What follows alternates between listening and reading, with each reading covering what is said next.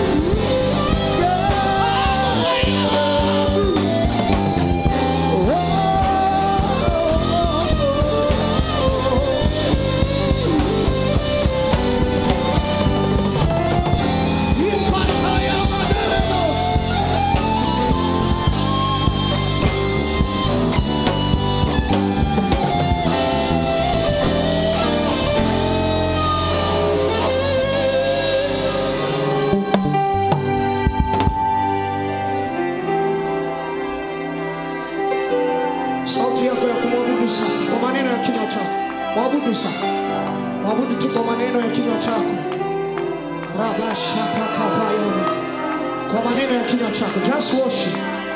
Just worship. Just worship. Toa maneno, mwabudu kwa maneno ya kinywa chako. Rato sakatayi. Raba seketereboshi. Mwabudu tu, mwabudu kwa maneno ya kinywa chako. Open up your mouth. Open up your mouth. Satayama, usiwekee kikwazo. Usiwekee ukwamo. Don't limit yourself. Just go deeper, go deeper. Go deeper, go deeper. Nenda zaidi ndani, nenda zaidi.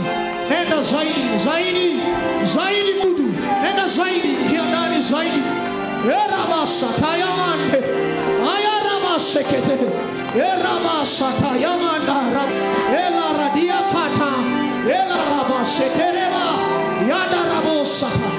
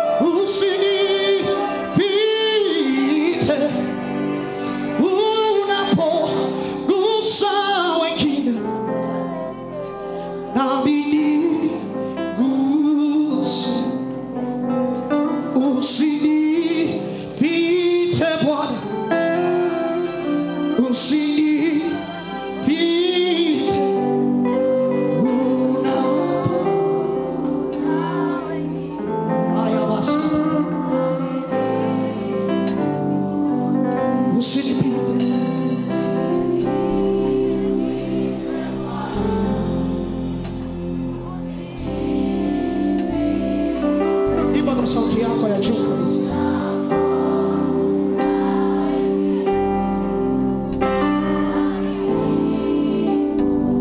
Nenda zaidi, usinipite. Just want to pass.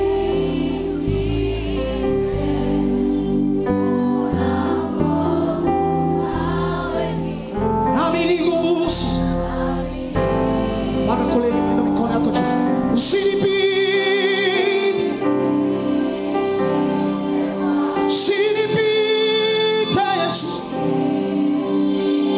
Sauti zao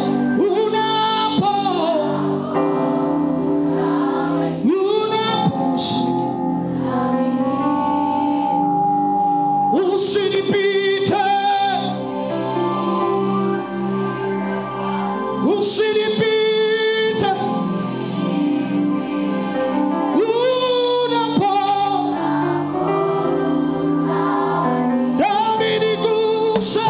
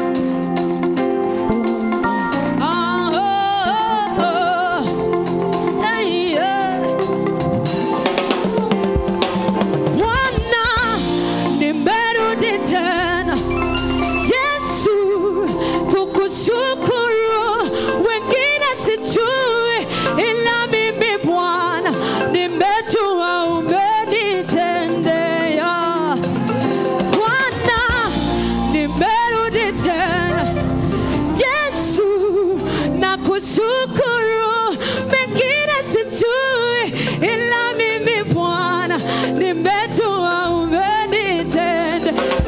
Bwana, Bwana, nimerudi tena. Yesu, nakushukuru, wengine sijui, ila mimi Bwana nimejua umenitenda. Bwana, Bwana, nimerudi tena. Yesu, Yesu, nakushukuru, wengine sijui,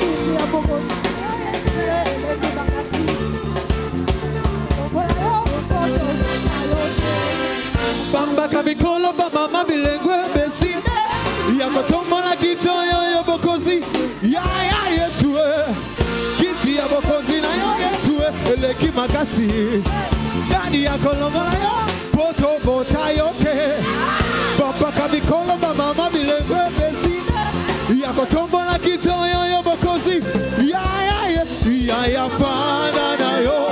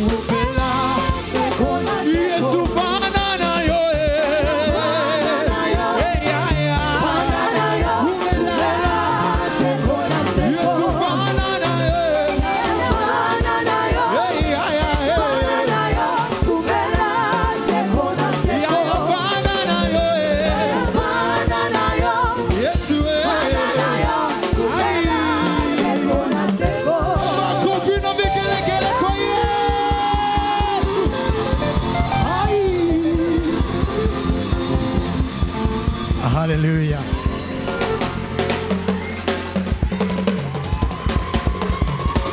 Come on.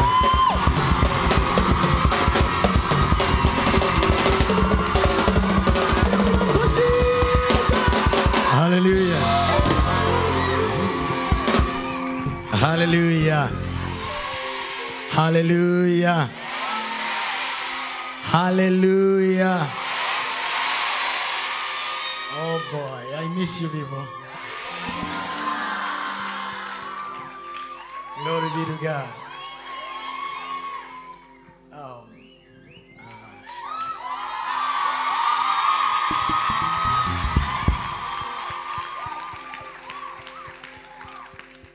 Hallelujah.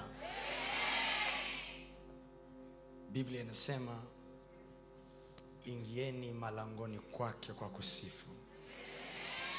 Jueni ya kwamba yeye ndiye Mungu. Yeye ndiye Mungu na sisi tu kondoo wa malisho yake.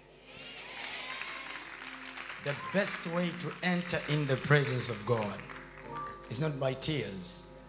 You may have issues, but God doesn't work well with sadness. He works well with joy.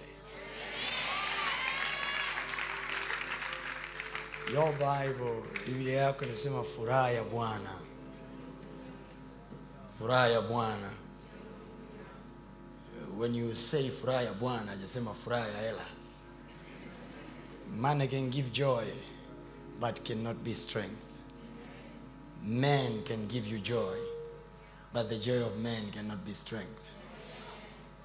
Women can give you joy, and they do. But it can never be strength. It can never be strength. Children can give you joy, but it can never be strength. Friends, parents can give you joy, but it can never be strength. One thing is the strength of man, the joy of the Lord.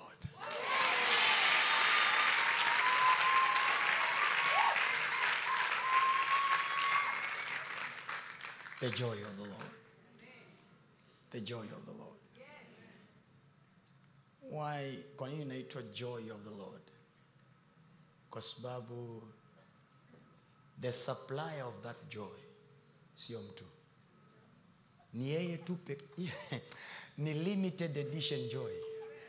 Only found in God. You cannot get it anywhere else. The joy that is found in the Lord. The joy that is found in the Lord.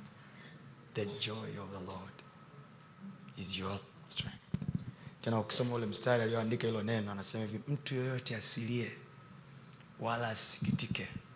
Manake you can have reasons to cry, but pain will never bring answers.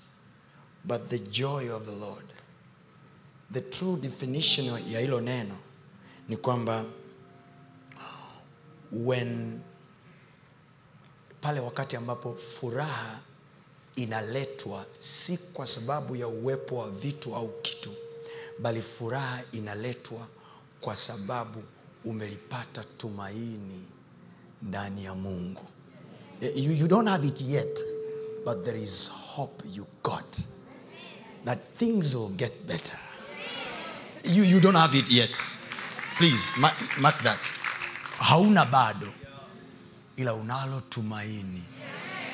Kabla ya kukupa kitu anakupa kwanza tumaini. Ndio maana anasema faith is the substance of the things hoped. Imani ni kuwa na hakika ya mambo yanayotarajiwa. Lile neno tarajiwa in other language wanasema hope. Hope. Imani ni kuwa na hakika. I don't have it yet. I don't have it now. There is no even a clue or sign of me having it, but there is hope that is delivered by what the Lord is saying.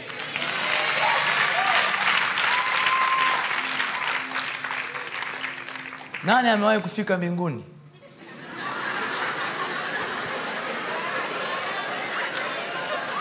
Achana na jua la usiku.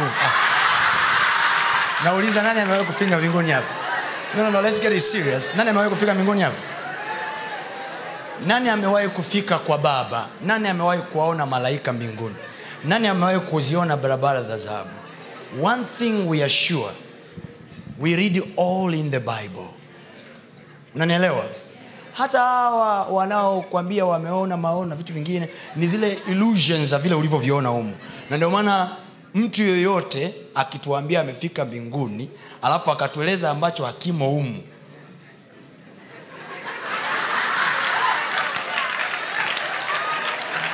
no, you guys, there is something I'm teaching. Come on, get serious, people. Why are they laughing? Kwa nini wanacheka? Please, somebody tell me, why are people laughing? No, nilikuwa nataka kuelezea hivi. No, let's get serious. Tuwe serious. Now, kwa kuwa hamna hata mmoja wetu ambaye aliingia mbinguni physically, hata wanaosema wameingia waliingia by visions, by revelations. Wako watu wanapata access ya kuona mbingu. Jamani, wapo. Hata Yohana mwenyewe sio kwamba aliingia, anasema hivi, ndio maana unaitwa ufunuo wa Yohana. Kwa hiyo inawezekana mtu kafunuliwa. Kwa msihukumu mapema. Bwana cheka. So I want to say this.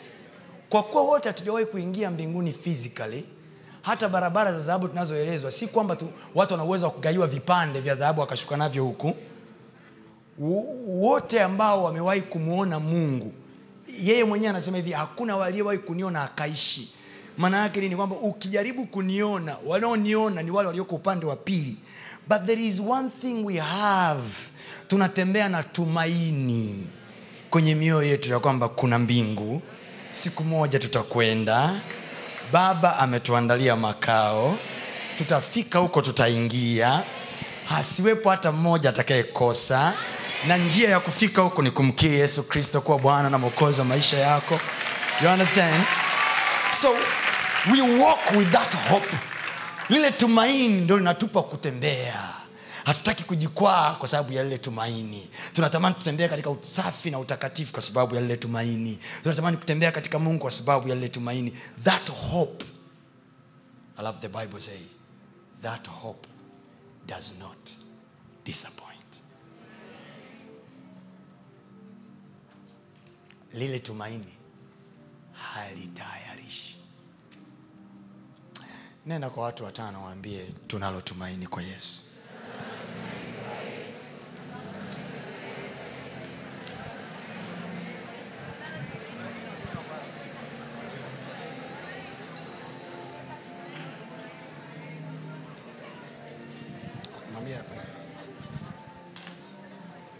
Mwambie mwingine tena tunalo tumaini kwa Yesu.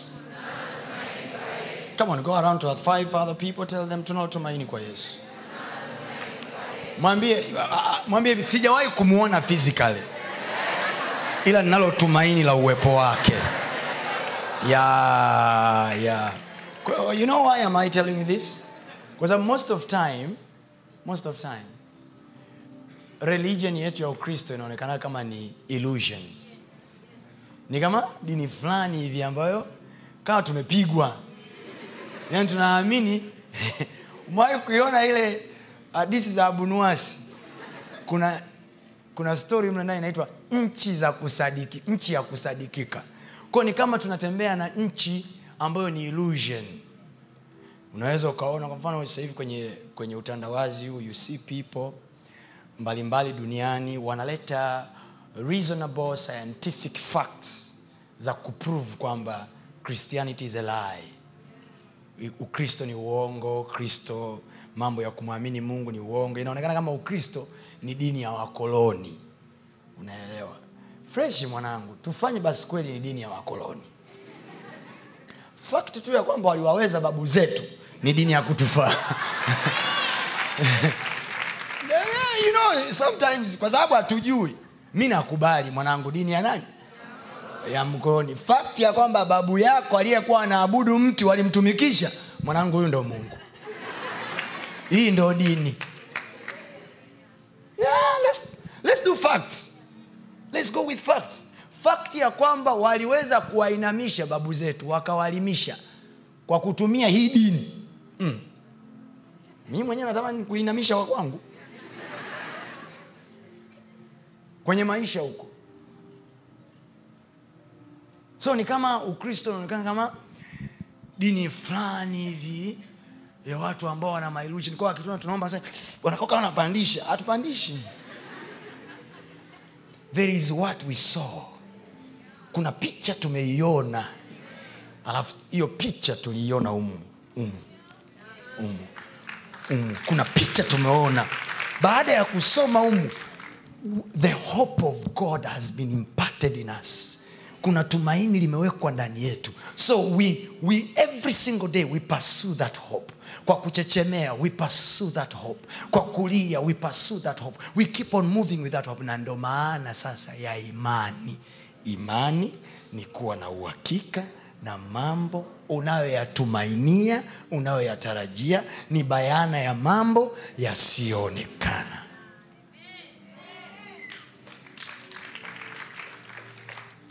You don't have to have it on your hand to say you have it. No, if you tell you have it, then you have it. Hello? Nanisikia nachokisema? Ngeukie jirani yako tena mhubirie, mwambie uhitaji kuwa nacho mkononi ili useme unacho. Huku. Mwambie jirani yako huku. Kwenye ufalme huu.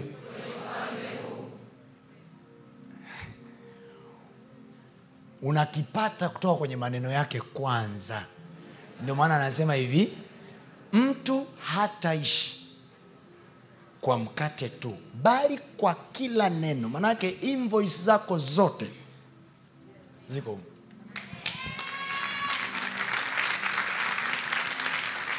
Ndio kile nakwambia, when you have the word for it, then you have it. Mwambie Kiswahili, mwambie hivi, ukiwa na neno juu ya hicho kitu, unacho hicho kitu. Because God cannot lie. He does not lie. He can't lie. The ability of lying is not in him. He can't lie. Nyosha mikono yako juu. Sema, Baba, katika jina la Yesu, leo hii nimekuja tena kusikia kutoka kwako. Katika jina la Yesu, uaminifu wako, uaminifu wa maneno yako, uaminifu uliojificha ndani yako, udhihirike kwangu leo tena katika jina la Yesu. Niko hapa mbele zako leo kulisikia neno lako. Neema yako Mungu wangu inionekanie leo tena kwa jina la Yesu Kristo. Uaminifu wako ulioko ndani ya neno lako uonekane ndani yangu tena, kwenye maisha yangu tena katika jina la Yesu. Ninaondoa maishani mwangu leo hii, ninaondoa kwenye uwepo wako leo hii kila distraction ya kuniondoa kutoka kwenye neno lako katika jina la Yesu. Ninaondoa kila distraction ya kunitoa kwenye uwepo wako. Nataka kusikia kutoka kwako, Bwana. Dakika hizi chache Mungu ulizonipa za kukaa uweponi mwako, nijalie kwa neema yako kulipata tumaini tena, tumaini la uwepo wa maisha yangu, tumaini la kuwepo kwa maisha yangu, tumaini la kupata ambacho sina, tumaini la kuona haki yako ikidhihirika kwangu kwa jina la Yesu Kristo. Ninaomba Bwana unidhihirishie kwa uaminifu wako.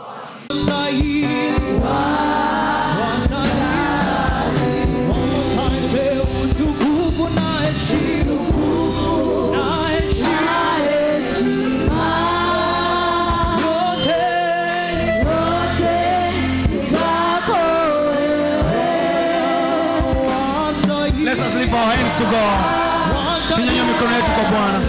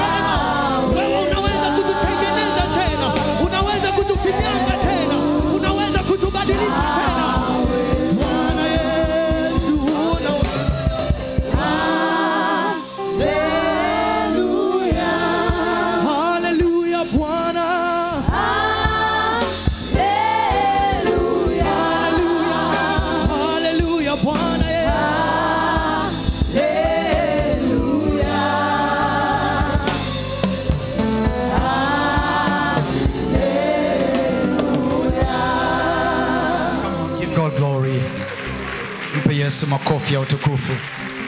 Thank you choir. Mungu awabariki sana.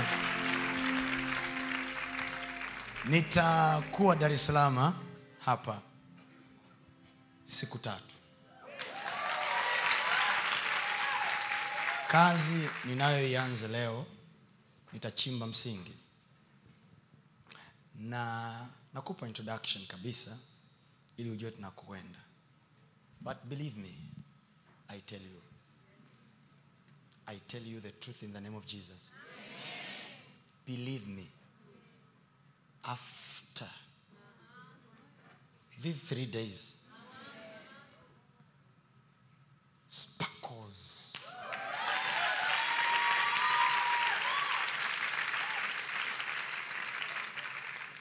Siongei kama mtu ambaye anakutia mzuka. I tell you what I have seen.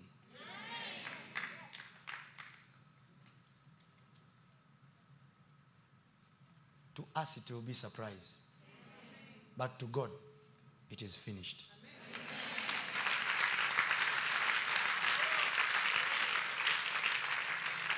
Biblia inasema lile alitakalo amekwisha kulifanya. Narudia tena, to us zitakuwa ni surprises because God will do the unexpected. No, na hafanyi kwa kila mtu, anafanya kwa anayeamini. He will do the unexpected. Mimi sikupi mzuka. Nitakuonyesha kabisa the unexpected itatokea wapi. Sparkles. Tunahitaji ile. Yani miracles like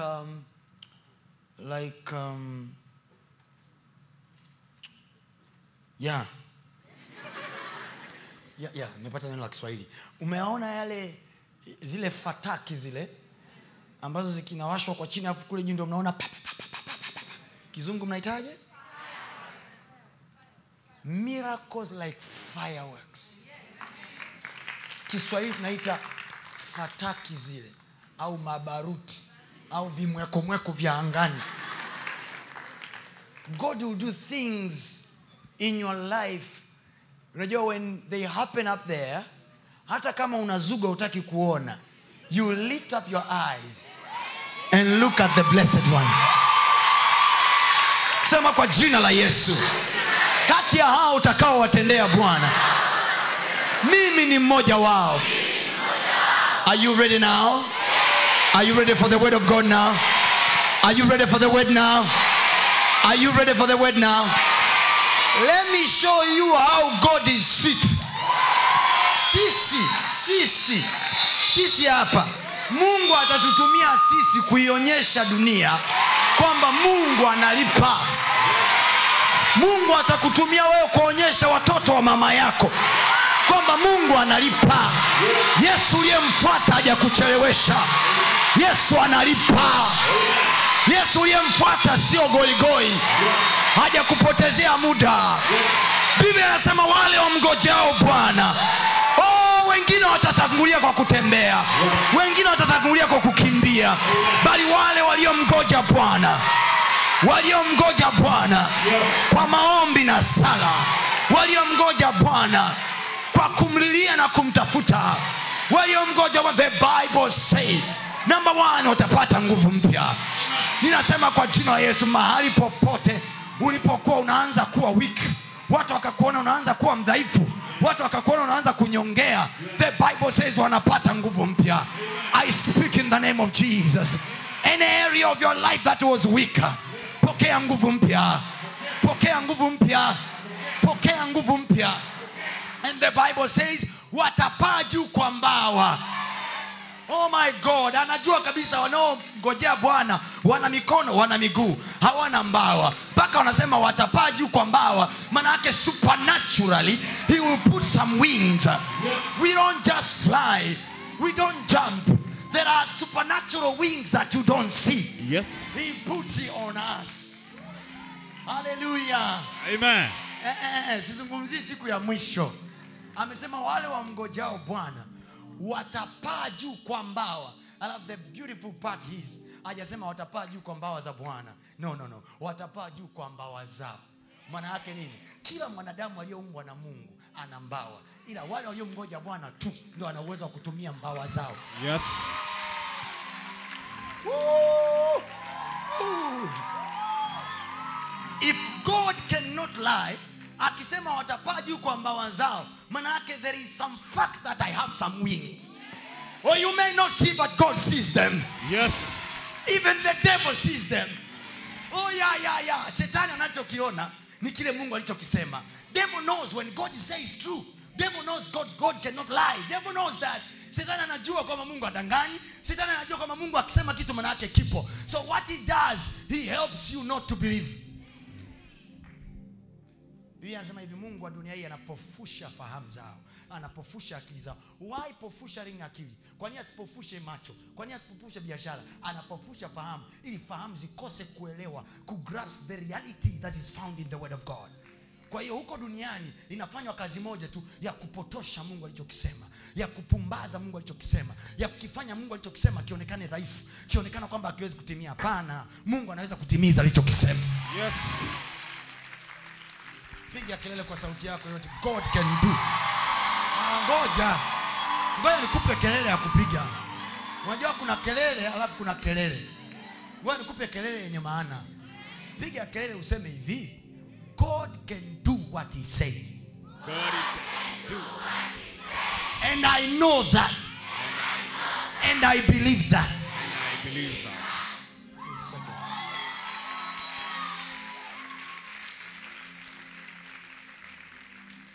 Narudia tena, sisi. Sisi. I want this. I was praying the other few days. I was in my mountain praying, crying before God. Namwambia Mungu hivi, natamani watu wote wanaohudhuria kwenye makongamano ninayofundisha mimi, wakitoka pale marafiki zao waangalie waseme hivi, you have some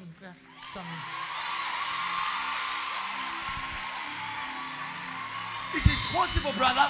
It is possible. The Bible says Yesu Kristo aliwachukua wanafunzi wake watatu akapanda nao mlimani. Alipojitenga nao akawaacha wengine. Alipopanda nao mlimani, alipofika mlimani akasogea na yeye meters few ahead. Aliposogea pale, Biblia inasema hivi, wakaja viumbe wawili wa rohoni. They were in the presence of God. Wakaja viumbe wawili, Musa na Elia. Trust me, when we are in the presence of God, yes, we dine the word with angels. Amen. We dine the word with Moses. Yes. We dine the word. Tuko kwenye neno na Musa yuko katikati yetu. Yes. Elia yupo katikati yetu. Yes. Manake ni we are. Woo. Do you know that feeling, bro? That feeling to know that the Elijah in the Bible, he is also among us listening the word. Amen.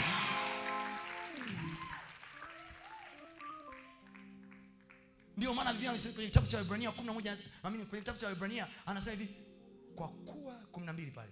Anasema kwa kuwa tumezungukwa na wingu kubwa la mashahidi namna hii. Hawajatuzunguka mbinguni. Hapa tunapoongea mimi na nyinyi, wametuzunguka. Oh, Pastor Tony, mbona unaanza kuongea mystery? It's not a mystery. It is written in your Bible. Elisha alisema, Mungu mfungue macho Gehazi aone. Kwa hiyo hatuwaoni kwa sababu kuna percentage ya macho yetu imefungwa. And mind you, Gehazi alikuwa na macho. Gehazi alikuwa anaona. The story of Elisha and Gehazi and Naaman. The Bible says, Elisha anatoka nje, Gehazi anamwambia, Bwana wangu, tumevungukwa na majeshi ya Washani. We are dying. Tumekwisha. Tumekoma. Tumekwisha, sisi kielele kimetuponza. The Bible says, Elisha akamwambia, walioko upande wetu. Fa mchezo ni. Walioko upande wetu. Ndio anamwambia fa masiara ni. Walioko upande wetu. No, please people. This is our Bible. But the devil anafanya haya maandiko yawe hayana maana. Anaposema walioko upande wetu, wengine wako ubalozini, ubalozi wa China. Wengine wako ubalozi wa Marekani. Yes. Wengine wako India. Yes. Wengine wako Dubai. Amen. Wengine wako Ikulu. Wengine wako wizarani. Yes. Wengine wako sokoni. Come on, man. You can't do me nothing. Kule unakoenda kunishtaki nao wengine. Kule unakoenda kunishtaki. Yaani nikwambie, hata kwa nyumba ya mganga. Mganga anaweza akageuzwa moyo. Ghafla bin vu umeenda kuniloga, mganga akwambia toka. Umeniletea moto, toka. Yes. katika jina la Yesu Kristo. Amen. Hakuna wa kukuloga kwa jina la Yesu. Amen. Hakuna wa kuharibu maisha yako. I feel Amen. some Holy Ghost. Yes. Nasema hakuna wa kuharibia maisha yako. Amen. Hakuna wa kukuchafua. Amen. Let them try. Wao wakitafuta kupaka mavi, Mungu anawachukua na kutumbukiza chooni kabisa. Sema yoyote anayetafuta kunichafua. Yoyote anayetafuta kunichafua. Mungu atamgeuza yeye kuwa kinyesi. Mungu atamgeuza yeye kuwa kinyesi.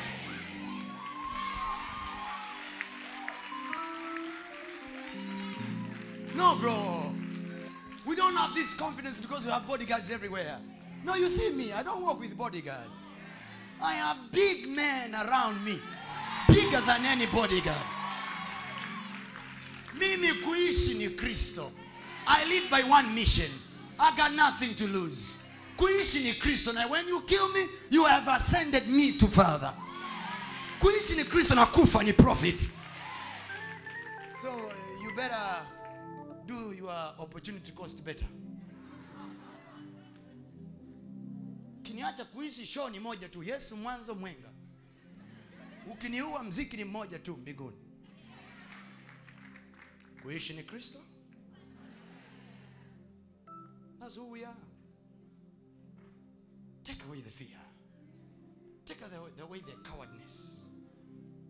Ondoa kujisikia vibaya, ondoa kujichukia. Love some you.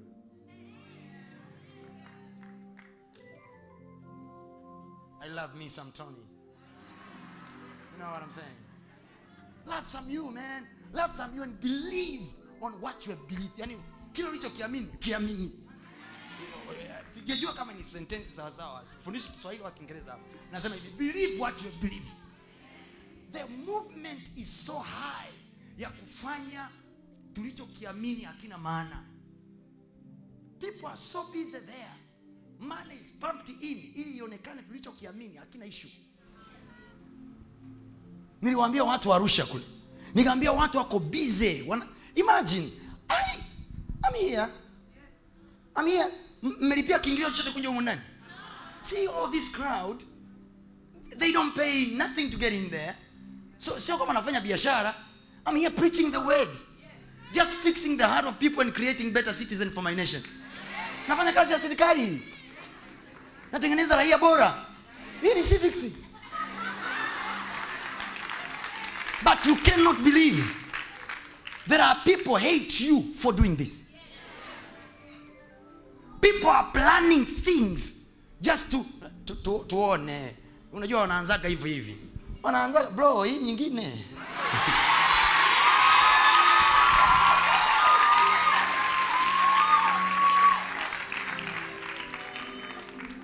No. It's not pride, people.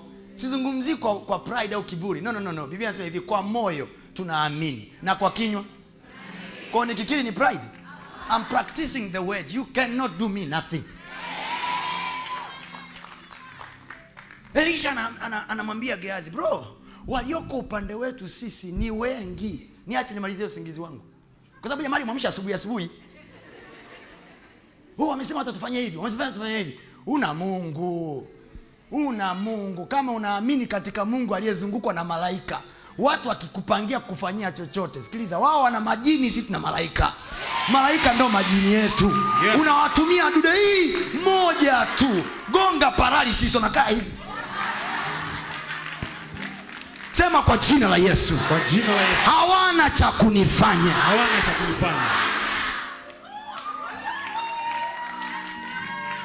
We have God on our side. The Bible says, Bwana akiwa upande wetu. Bwana akiwa upande wetu. Oh my God. Bwana akiwa upande wetu. The only price we have to pay is to make sure God is on our side. Na kazi ya mafundisho yangu yote is to help you to pull God on your side. Mambo ya kusema hivi, mtumishi, sasa mimi natamani kuja kanisani lakini naona dhambi. Tulia. Do whatever you can to make sure God is on your side. And when God is on your side, the Bible says nothing, no one can be against me. Ndio Kenya yako kumwambia ndio mimi sasa.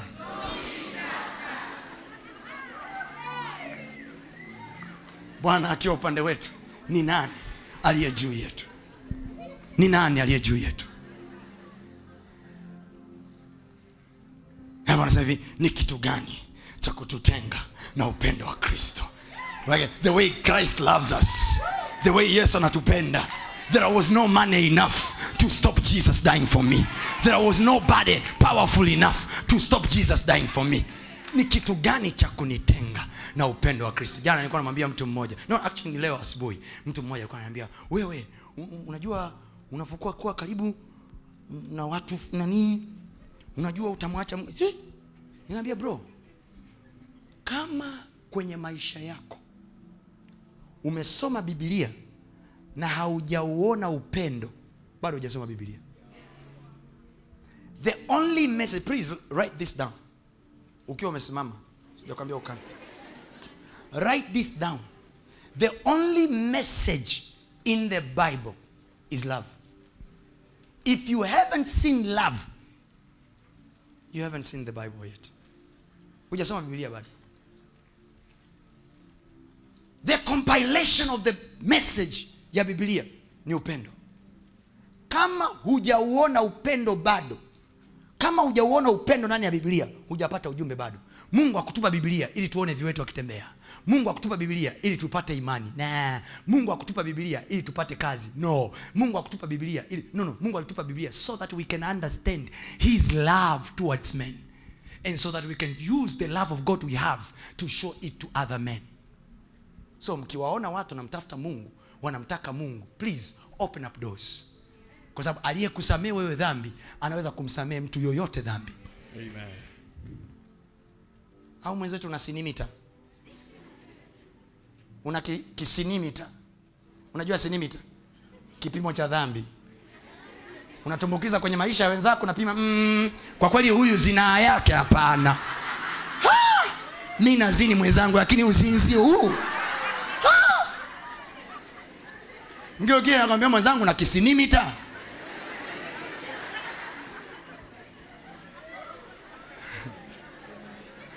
Thermometer inapima joto.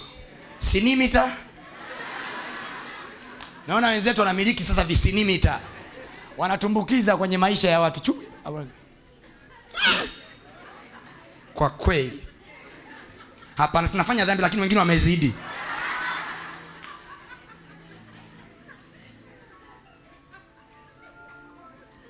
If you haven't got the message of love in the Bible, hatujaandikiwa Biblia ili tupate gari. Hatuhubiriwi ili tupate mali. Hatujaandikiwa ili tupate, kwa sababu hivyo vitu hata ukienda kwa Kalungu yeye uko nakupa. Unatoa tu kafara ya maisha yako ya watoto wako nakupa. But kitu kimoja tumeandikiwa humu, love. That's the only message. Yote mnayoyaona, viwete wanatembea, vipofu wanaona, wafu wanafufuka. Nisikilize nikwambie mtu wa Mungu. Ukiona umeomba kwa Mungu akakupa kazi, God is sending you a message. I love you. Amen. Unatafuta sijui hiki na hiki. Mungu hataki upate message ya kwamba nimepata hela. Message that you should understand. God love me. Amen. Oh, Jesus loves me. Oh, Jesus loves me. Oh, Jesus loves me. The Bible tells me so. Oh, Jesus loves me. Oh, Jesus loves me. Oh, Jesus loves me. The Bible tells me so. This is the reason akafungua mikono yake akasema hivi, njoni kwangu nyinyi nyote msumbukao na wenye kulemewa na mizigo, nami nitawapumzisha. While duniani unaambiwa hivi, acha mzigo wako kule nje ndio uje kwa Yesu. Huku kanisani, kanisa letu, ngoja mama nani hii una kitenge hapo. Binti hawezi akaingia amna. No. Njoni kwangu nyinyi nyote. There is no boyfriend powerful enough to tell you that. Njoni kwangu nyinyi nyote. There is no girlfriend beautiful enough to tell you that. Mke wangu ni mzuri mwanangu, lakini hajawahi kuniambia lolote nini. Sababu kuna mizigo yangu hawezi kubeba. Na si unaona tu. Kuna mzigo mmoja ukiona unasikia mtu analemewa. Mimi siwezi kwa kweli, kama ndo maisha yenyewe.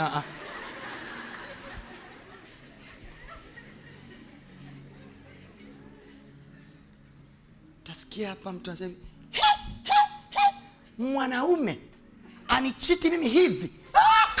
Tunamalizana siku hiyo hiyo. That tells you wives, girlfriends cannot take burden. How many times we cheated Jesus? Tutakutegemea wewe katika kila kitu Yesu, na kungoja wewe Bwana. Umemaliza kusema Joni, una laki mbili hapo? Nisaidie mwanangu. Unajua wewe ndo mtu wangu, sina mtu yote kwenye haya maisha, yani wewe ndio mwana bosi. Oya, alafu ukija huko Yesu ni wewe.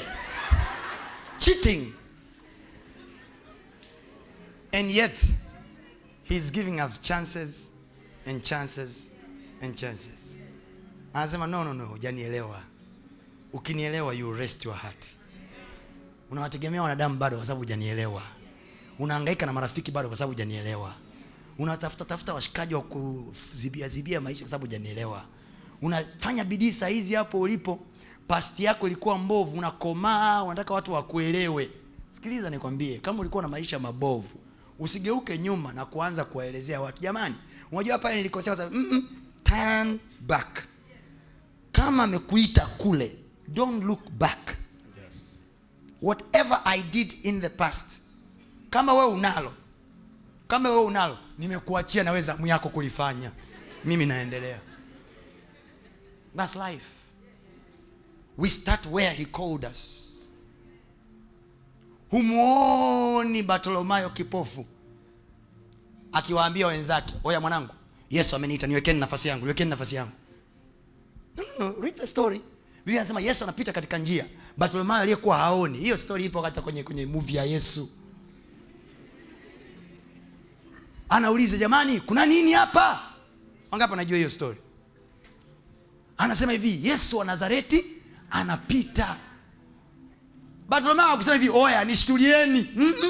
Yeye mwenyewe Yesu. Kwa nini? Kwa sababu ukiwaambia watu wakushtulie Yesu kwa ajili yako, wana mambo yao. That's why my job and my assignment, my people, niwaambie, is to help you get Jesus for yourself. That's why natumiaga muda mwingi sana kufundisha neno la Mungu kuliko hata kuwaombea. Why? Because I want you to get Jesus for you. Ufike mahali wewe useme hivi, Yesu unirehemu. Amen. We didn't start by being perfect. He called us perfect and he's making us to become. Biblia anasema kwenye kitabu cha Wafilipi, anasema Mungu alimkirimia Yesu jina lipitalo majina yote. Baada ya nini? Baada ya mauti, baada ya kujinyenyekeza paka mauti ya msalaba. Lakini the question is, jina alipewa kabla hajafa. That's the essence of that Philippians chapter number 2. Alimkirimia jina lipitalo majina yote. Kwa nini? Kwa sababu alikuwa mnyenyekevu, akanyenyekea hata mauti. Kwa sababu hiyo Mungu akamkirimia jina lipitalo majina yote. But you don't see a place Mungu anamwambia Yesu njoo nikutunuku. Jina pokea kwa sababu umeshinda. No. Alimpa jina kabla hajaanza kufight. Ametuita watoto wake right on the day tulipookoka. Right on the day tuliposema, Bwana Yesu, nakuja mbele zako. Take me as I am. Clean up my sin. I want to believe you. From today, wewe ndani yangu na mimi ndani yako. I believe you. I believe you, Jesus. I believe you. That day akatuita watoto wake. Alipotuita watoto wake, sio kwamba eti ametuita watoto wake kwa sababu ametuona tumeshaishi maisha ya kumpendeza. No. He called us first. Na baada ya kutuita, then as if aliowaita akaanza kuwatengeneza. He makes us to become as the vision that he have. We are the project of God. Ngeukie jirani yako mwambie hivi, God is at work. The project is still on. Mwambie kwa ukiniona mahali nimemesi, jua project inaendelea. That is not the license to sin. Usichelewe kufika kwenye kule Mungu alikokuwekea. Strive, work together with him. Biblia inasema Mungu hufanya kazi pamoja na wale wampendao. Work together with him. Work together with him. Work together with him katika kukupatia mema. Katika kukupatia mema, work together with him. Work together. So, nimeambiwa hapa gari T312 CFK imeblock njia, Tanzania nzima inashindwa kupita. Kama wewe gari lako ni T312, please kamtumikie Mungu kwa kufungua njia. Naelewa anachokisema? Mgeukie anakuambia mimi ni Mungu kazini. Ndio maana Biblia inasema tunauangalia utukufu ulioko katika yeye, alafu katika huo utukufu sisi ndio tunabadilishwa. Tunatoka from one glory to another glory. Manake there is always a lesser glory if you choose to seek higher glory. The highest level of glory tutakutana nayo mbinguni. Midhali hatujafa, we still in the process of becoming better. Nyosha mkono wako juu, mwambie Bwana Yesu leo tena. Nifanye bora kuliko jana. Ifanye dhambi kupoteza nguvu yake. Ongea kwa sauti yako yote. Ifanye dhambi kupoteza nguvu yake. Kwa jina la Yesu. Ondoa ndani yangu kiu ya dhambi. Wewe umesema kwenye neno lako, mtu akikuamini wewe, ndani yake kutakuweko na mito ya maji ya uzima. Na wewe umesema kwa neno lako. Na wewe umesema kwa neno lako. Umesema kwa neno lako. Tukikuamini wewe, tukikusikiliza wewe, utatupa maji ya uzima, ambayo hayo maji yatakata kiu, na kamwe hatutaona kiu tena. Kwa jina la Yesu. Amen. Amen. Now hold up your Bible and open up with me Galatians chapter number 3. Wagalatia. If you don't mind, nisaidie kwenda kwa watu wawili watatu, waambie leo ndio ile siku ninayopokea lile jambo langu, na kesho tukutane hapa nitakuonyesha. Ni masaa 12 tu kutokea sasa, Mungu anaanza kufanya kazi kwenye maisha yako. Amen. These 3 days will be miracles like fireworks. Unajua Mungu anakutendea jambo mpaka watu wanaona. Yaani unajua kuna vitu Mungu akutendea hautakiwi kushuhudia, watu wanatakiwa waone. Taarifa kwa vyombo. Kuna pages muhimu za Instagram watu lazima waingie waone taarifa. Hallelujah. Galatians chapter number 4. Wagalatia chapter number 4 and ndio ninaanza sasa. Kwa wale ambao mnatufuatilia kwa njia ya mtandao, ndio ninaanza na ujumbe huu. Nitazungumza ndani ya dakika 30 tu za kiroho of course. Na ninajua Mungu atabariki maisha yako. This is Inverted System chapter 7. Is it 6 or 7? 6. Arusha tulishia ngapi? Wale ambao mnafuatilia. Arusha tulishia 5. 4. Yes. Like really, this is 5. This is 6. Daniel. 6. So this is Inverted System chapter number 6, limited edition, found in Dar es Salaam only. Watoto wa makala. Nampenda sana Mungu. Sana. Ni mzuri. Nimekwambia usome chapter number 3 na chapter number 4. 4. Ni 3 mtu wa Mungu. Hii 4 nimevurugwa. Inverted System part 6.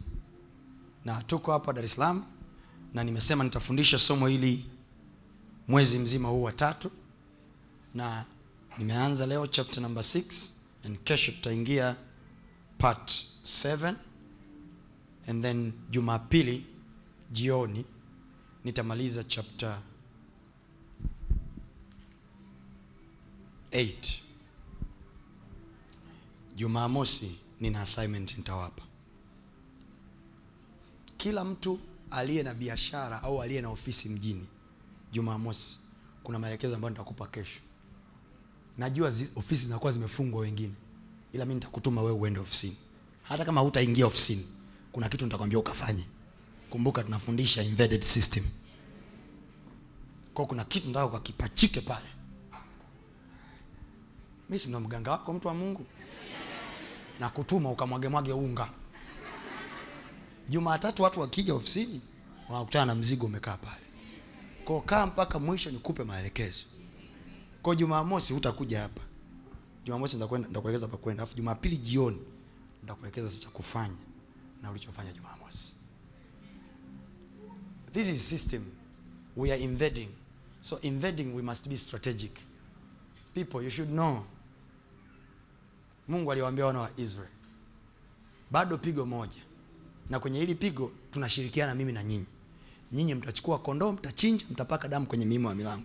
The rest niachieni. So there is a thing that we must do. And then there is a thing that God must do. Tumeelewana? Yes. Mpo watu wa Mungu? Amen. That is for Saturday. I will tell you what to do. Sawa watu wa Mungu? Nakumbuka tutakuwa tumefunga. Tutakuwa tumefunga. Funga. Hata kama ulikuwa hujafunga siku hizi zote zilizopita, funga Jumamosi, funga. Please nakuomba, funga. Hutakufa. Kama una vidonda na wamekwambia ukifunga utakufa, andika, sema Pastor Tony Kapola amesema nikifa mumfuate yeye. Hutakufa, funga. The first enemy of the spirit is food. It should tell you priorities za majaribu. Cha kwanza kabisa Yesu alichojaribiwa nacho kilikuwa ni chakula. Learn to fast even when you don't have a thing to pray for. Sometimes wakati namna tu ya kuactivate your spiritual world, you fast.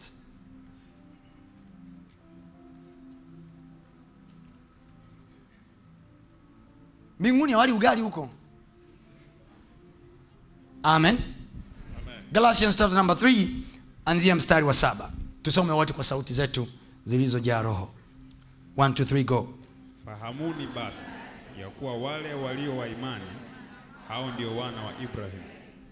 Na andiko kwa vile lilivyoona tangu zamani kwamba Mungu atawahesabia haki mataifa kwa imani.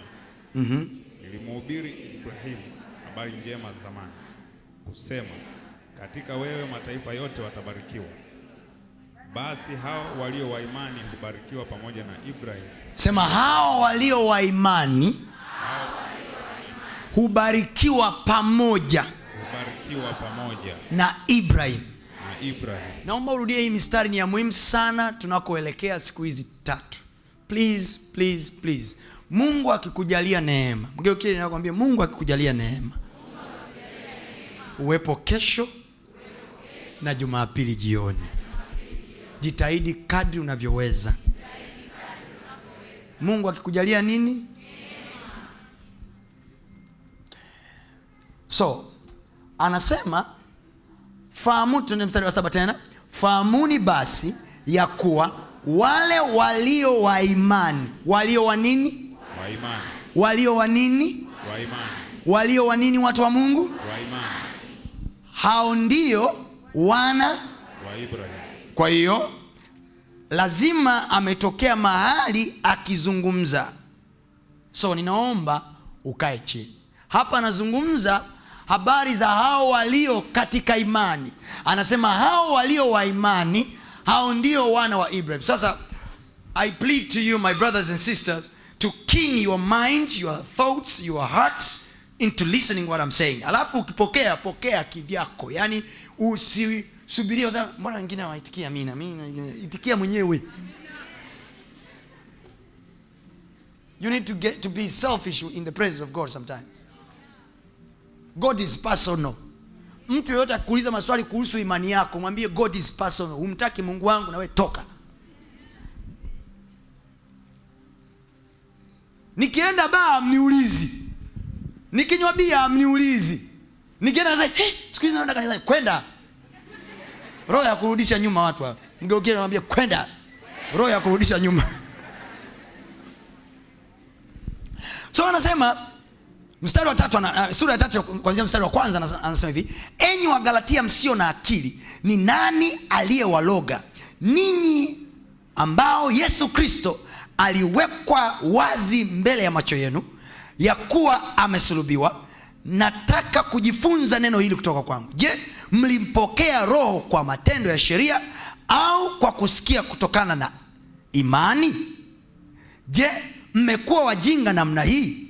Baada ya kuanzia rohoni, mnataka kukamilishwa sasa mwilini? Mmepatikana na mateso makubwa namna hii bure? Ikiwa ni bure, ikiwa ni bure kweli, basi mstari wa 5, yeye awapae roho na kuwafanyia miujiza kati yenu, je, anayafanya hayo kwa matendo ya sheria au kwa kusikia kutokana na imani? Yeye awapae roho na kufanya miujiza kati yenu, je, afanye hayo kwa matendo ya sheria? Maana yake hawa jamaa kuna vitu waliambiwa wafanye ili wapokee kutoka kwa Mungu. Wafanye ili wapokee kutoka kwa Mungu. Kwa hiyo wakaacha kuamini kwamba Mungu anaweza kutenda mpaka wafanye malipo fulani, mpaka watoe vitu fulani, au mpaka wa do and don't vitu fulani ndio Mungu afanye kwao. Sasa Paulo anawauliza, guys, Kristo alisulubiwa kwa ajili yenu na ikawekwa wazi, mkahubiriwa, mkaipokea imani ya Kristo kwa kuhubiriwa. Mlihubiriwa tu, mkapokea kwamba Yesu ameingia ndani yangu na mimi nimemwamini, then amenipa roho. This is the point. Mungu anasema wale waongozwao na roho, hao ndio wana wa Mungu. Yesu aliwaambia wanafunzi wake akasema hivi, mimi nawapa ahadi ya kupokea roho wa Baba. Baba atawapa nyinyi kipawa, zawadi ya Roho Mtakatifu. Kwa hiyo Roho Mtakatifu ameletwa kwetu kama zawadi. Roho Mtakatifu ni nani? Is the third entity of God. Hawako watatu, ila ni Mungu yoyo mmoja, ila anachomoa kutoka kwenye roho yake, anatupa sisi roho wake bila kipimo. Ningeweza kusema anatupa sisi the portion of his spirit, rather natakiwa kusema anatupa sisi roho wake, anatupa sisi roho yake. Ile roho iliyoko ndani yake ndio anatupa sisi, anatugawia, anatupa sisi, anakaa ndani yetu. Kinachomfanya Mungu kuwa Mungu anakiweka ndani yetu. Kinachomfanya yeye kubaki pale alipo kwenye uwezo ule, kwenye mamlaka yale, anakitoa ndani yake, anakiweka kwetu. Huyo ndo anaitwa Roho Mtakatifu. Na kazi ya Roho Mtakatifu ni kutusaidia. Ameeleza kwenye kitabu cha Yohana sura ya 14 amezungumza habari za Roho Mtakatifu. 15 amezungumza, 16 amezungumza. Yohana amezungumza habari za Roho Mtakatifu, anasema hivi, nitamuomba Baba awape nyinyi msaidizi, yaani Roho Mtakatifu. Kwa maana yake Roho Mtakatifu kazi yake ya kwanza is the helper, to help us, anatusaidia. Sasa ukishatema neno roho, roho haionekani kwa macho. Roho inakaa ndani ya kitu au ndani ya mtu. Kwa hiyo roho haionekani kwa macho. Kwa hiyo maana yake tunaposema Roho Mtakatifu ni msaidizi, maana yake there is a supernatural being ambayo inaingia ndani yetu, ambayo ni tofauti na human being. There is a spirit being and human being. All right? Yes. Mpo? Kwa hiyo tunapokuwa tunaishi kwenye maisha yetu, wote tuliomwamini Kristo, tulioamua kufuatana na Mungu, tulioamua kumtafuta Mungu, regardless ya position, regardless ya Mungu ametukuta tukiwa baa, ametukuta tukiwa kwenye madangulo, ametukuta tukiwa mtaani, ametukuta tukiwa watoto wa wachungaji, ametukuta tukiwa popote Mungu alipokukuta. Lakini the moment tunapoanza kumwamini, anachokifanya anaweka stamp ya kwamba huyu ni wa kwangu, by him giving you his spirit. So you must be filled with the Spirit of God. Lazima upate siku ya kuambiwa hivi, pokea Roho Mtakatifu, na uanze kuongea naye, kufanya naye kazi. Now I'll do that later. Nitawaelezea siku 2 zijazo tunafanyaje kazi na Roho Mtakatifu, okay? Yes. But today let me give you this introduction, and alafu ni kuonyesha sasa sparkles tunazionea wapi. Now, anapozungumza sasa habari za Roho Mtakatifu, Roho Mtakatifu ndo aliyemfanya Yesu kufanya matukio kwenye uso wa nchi. Yesu alizaliwa kama mtoto wa kiume wa kawaida tu na mama yake. Biblia inasema malaika alitokea akamwambia hivi, yule mama yake Yesu akamwambia, wewe mama utapata mtoto kwa uwezo wa Roho Mtakatifu. Atakuja nguvu za Mungu zitakuja, utapata. Kwanza alimletea tu ujumbe, umepata neema ile. Salamu Maria. Wangapi mnajua salamu Maria? Sema, tuseme wote salamu Maria. Wakatoliki wenzangu wote twende, anza. Salamu Maria, Bwana yu nawe, umebarikiwa kuliko wanawake wote. Na Yesu mzao wa tumbo lako.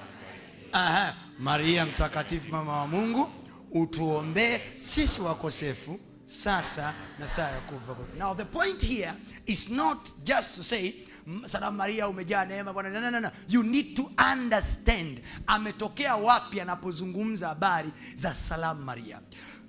Huyu mama kutoka kwenye kitabu cha Luka anasema hivi, malaika alimtokea. Mungu akacheki kwenye mtaa, kwenye mji, akamuona Mariamu anafaa kuliko wanawake wengine, and then akamweka, akasema wewe nakuchagua. Ndio maana it is not about what Mary did, it is about the grace. Kwa hiyo kilichomfanya Mariamu apokee uwezo wa kumpokea Yesu tumboni kwake sio ubikira. Naomba kwanza nikuambie hilo, sio ubikira. Ubikira pale upo tu kwa sababu Mungu alikuwa anatafuta fresh thing, kitu ambacho hakijatumiwa na mtu mwingine yoyote, ili wasije wakasema Bwana, wana walipita wakaacha mbegu ndio maana mtoto kazaliwa. Kwa unataka uelewe, asije mtu akakuhukumu kwamba ukiwa hauna bikira huwezi kupokea Roho Mtakatifu. Wewe shindwa. Na wewe uliye naye tunza.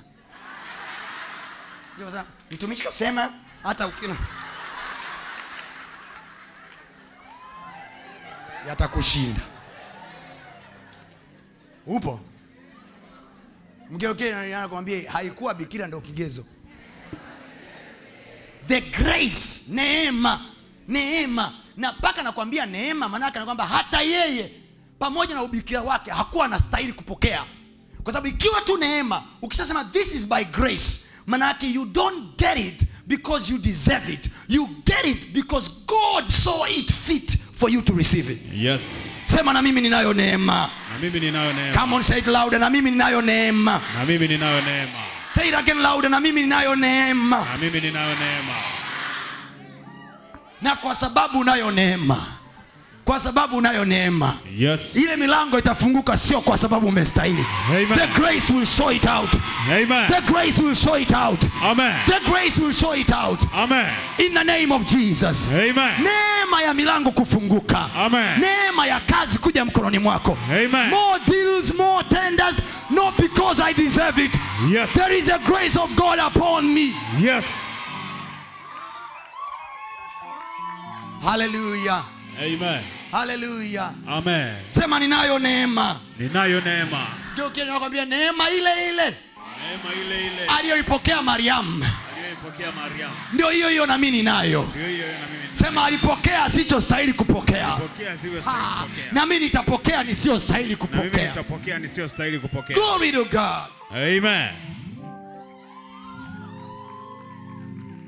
It is by grace.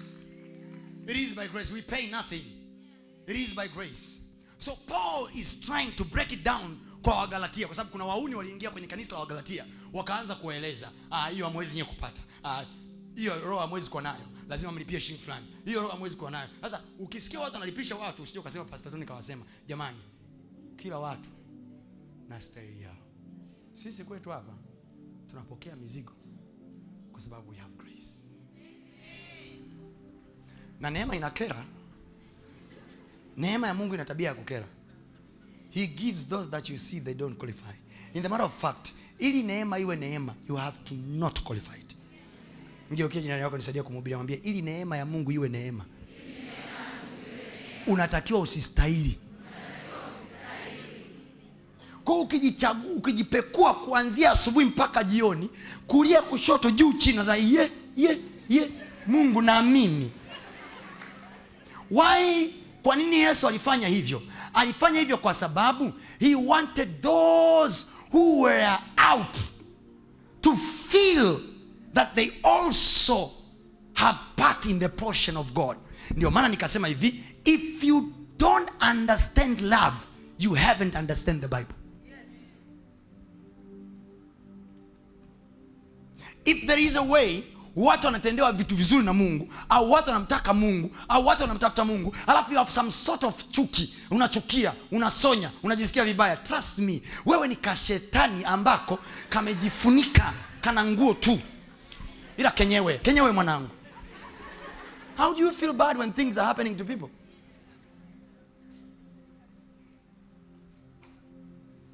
I told you. He went on the cross. Yes, walienda msalabani.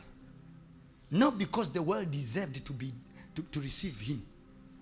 Ndio maana anasema hapa, je, mlipata mlichokipata? Roho wa Mungu limpata kwa matendo ya sheria. Now, bro, let me preach it to you. Iko hivi brother. Yani, kazi ya Yesu, naomba hili niwaambie na mlisikie leo. Kazi ya Yesu alichokuja kufanya, Yesu alikuja kutufungulia possibility ya sisi kupata haki ya kumpata Roho Mtakatifu. Because it was impossible. Roho Mtakatifu akai na manyaunyau. Roho Mtakatifu akai na mavunga-vunga. He is a Holy Spirit of God. Remember, it is called holy. There are spirit and there is the holy. Because we are sinners. We cannot stay with the Holy Spirit. Hello? Hello? So it is the holy. Inaitwa holy, takatifu. Inaitwa Roho Mtakatifu. Sisi wazinguaji, ila yule inaitwa Roho Mtakatifu. Maana yake nini? Ni Roho Takatifu ya Mungu. So, ili ije ipate mahali pa kukaa kwa wanadamu, Jesus must go first. Ili kwa damu yake awatakase, awasafishe. So the Holy Spirit can stay. So the Holy Spirit does not stay in the place of sin. Hakai kwenye dhambi. Hakai na dhambi. Trust me. That's why Jesus is vital. Receiving Jesus is vital. Ni kama tunaimba tu, Bwana Yesu, leo hii nimepokea. It is done by faith. Ndio maana nasema hivi, hii sio ya matendo ya sheria.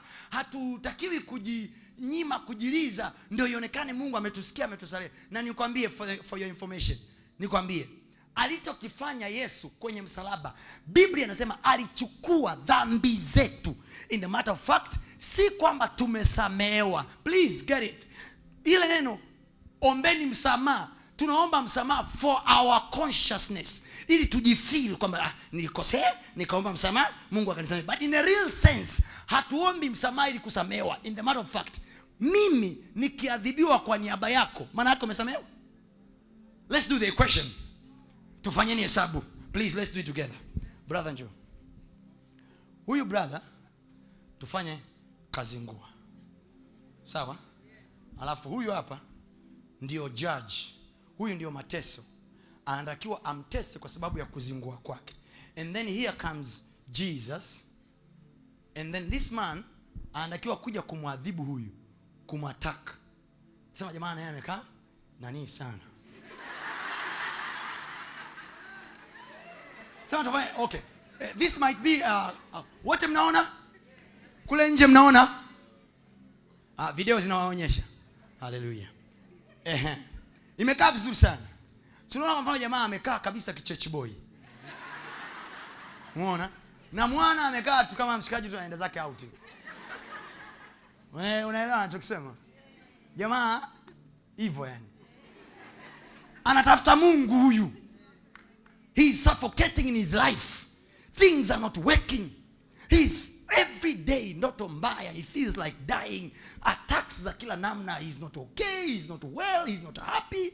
Mnaweza mkamuona yuko happy, lakini ndani yake, kwa sababu shuhuda wa kwanza wa maisha ya mtu ni mtu mwenyewe. So huyu anaona kabisa hivi, the only remedy I want, kwa sababu injili Biblia inasema hivi, imani chanzo chake. Whether umesikia iwe kanisani, umesikia kwenye kanda ya kwaya, umesikia umepita barabarani, but there is a way. Kuna mahali tu umezungumzia au umeona tu washikaji wanaenda kanisani kwa sababu hivi, oya, mwanangu wewe unaenda kwa Pastor Tony, nipeleke mwanangu. yani kuna namna anaweza asikueleze sana rafiki yako, anamwambia kuna namna tu nasikia I think I need God. You get the point? Then mwana anakuja vitu yanamuonyesha you have to die. Then huyu jamaa anachokuja anasema hivi, hebu tupandeni hapo juu.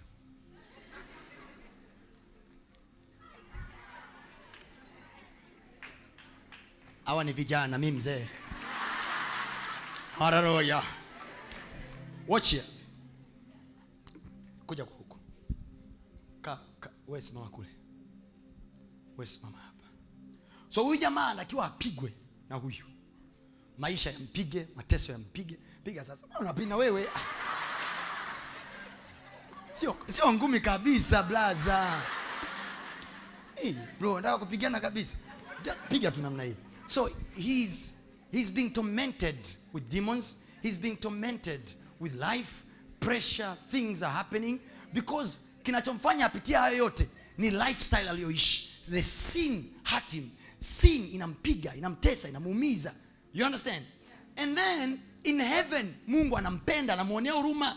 Anasema I have to do something for this little man. I have to help him, I have to save him. And I said, guys, what can we do? What can we do? What can I do to help this guy? And then Jesus appears and says, Father, let me go and take his place. Now, huyo jamaa, for him to be saved, for him to get anything better, kuna limitation imekaa hapa. You want to go this way. Huyu kazi yake ni kumzuia asiende upande wa pili wa maisha. Asiende upande wa pili wa maisha. Wewe sikiliza mfano. Wewe jichekeshe hapo. Alafu upoteze mfano.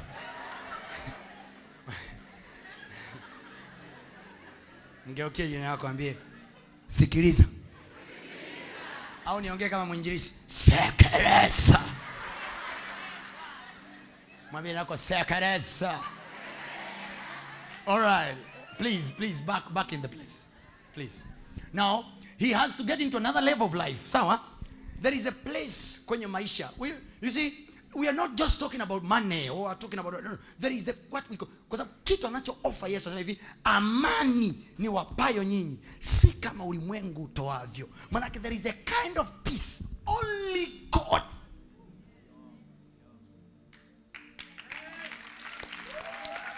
Ndio hiyo peace mwanangu, naona watu na maisha magumu hayafai, but they are joyful. Ndio ile niliwaambia wakati naanza. Biblia inasema hivi, the joy of the Lord is our strength. Furaha ya Bwana ndio nguvu yetu. It's not about the joy of the money. No. It's not about the joy of the boyfriend and the girlfriend. No, it's the joy of the Lord. The joy of the Lord. Manake, he joy, the only producer, the only maker wa ifra anaitwa Mungu. The joy of the Lord. The joy of the Lord. So when everything out there is not okay, is not working, this joy, watu wanaishangaa sasa hivi, how could you be happy na unapitia haya yote? Unawaambia hata mimi sielewi, but there is a way. Yes. There is a way. Yes. There is something in me. Amen. Tells me everything will be okay. Yes.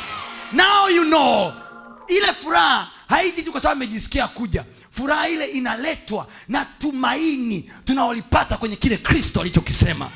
Now there we go. Hope. You remember? Imani chanzo chake ni kusikia. Kusikia kunaleta nini? Kunaleta hope. Kunaleta tumaini. You will be okay. Everything will be better. What assures you that you will be okay? Nini kinachokuhakikishia kwamba everything will be okay? It's not because there is the money in the bank. Yes. It's not because everything is okay now. Kinachonihakikishia okay wangu ni huyu. You know there is what I heard and there is the one who said. Kama siamini nilichokisikia na muamini yeye aliyesema. So kinachonipa tumaini la kwamba kesho itakuwa njema, kesho itakuwa bora, something will be working well. I know everything will be okay. I'm going through rough time right now, but I'm so sure everything will be okay. Kinachonihakikishia okay wangu aliyesema aliyesema na muamini sana. Yes. Hajawahi kudanganya. Yes. Wote aliowapaga ahadi alitimiza alichowaambia. Amen. Ndio kile nakwambia, na muamini sana aliyesema. Muamini sana aliyesema. So my people, we cannot invade the system of this earth. Na wakati mifumo ya dunia hii imetengeneza kila namna ya kudiscourage movement. Nilimwambia mtu mmoja hivi, alikuja rafiki yangu mmoja from South Africa akaniuliza, sisi Afrika Kusini the greatest thing ambayo tunapataga shida kwa watu ni wizi, unaweza kaacha gari yako kaibiwa, yani hivyo. That's what he told me. Mimi sijawahi kuishi Afrika Kusini. Nimewahi enda, sijawahi kuishi. Kwa ya kwao yanawahusu wao. Ila akaniuliza hivi, what's the thing ambayo unaiona kwenye nchi yenu ni problem? Let me tell you this today, and the whole country inisikie. The biggest problem of our nation, is not money. The biggest problem of our nation is not opportunities. The biggest problem of our nation, especially to us the millennials, kwa sisi tunaoingia kizazi kipya, sisi ambao tunawazaa watoto wetu ili waje watokee kuwa kitu cha maana, the biggest challenge that we are facing now is the bullying. The nation bulls is on. Bullying is the greatest enemy of our nation. We don't know in this country to encourage one another. We don't know. In this country mtu anaweza akapambana kwenye maisha akatokea kwa kitu cha maana, utasikia hivi, wewe umefanikiwa wewe wa kwanza. Yani there is a way people will bully you. Bullying is the greatest danger.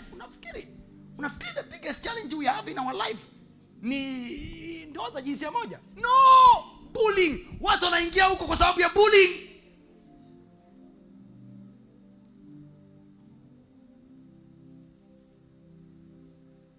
That's the greatest demon that torment our life. Likichwa hilo. Mimacho ile. Wendo wa kukaa hivyo. Bullying. So ile bullying nachokifanya, bullying haiattack mwili. Bullying, it goes straight to the soul. Straight to the soul. So it kills you slowly. Slowly, hitting you down slowly. So if you don't have what to believe, kama hauna cha kuamini hasa, trust me, naomba niwaambie leo hii, my people, hakuna mwanadamu mwenye uso aliyezaliwa kwa mwanamke mwenye mahali popote pa kupeleka. Yes. There is God in heaven. Yes. Yeye akisema you are better, yes, you are better. Yes. Yeye akisema you can do it, yes, you can do it. Yes.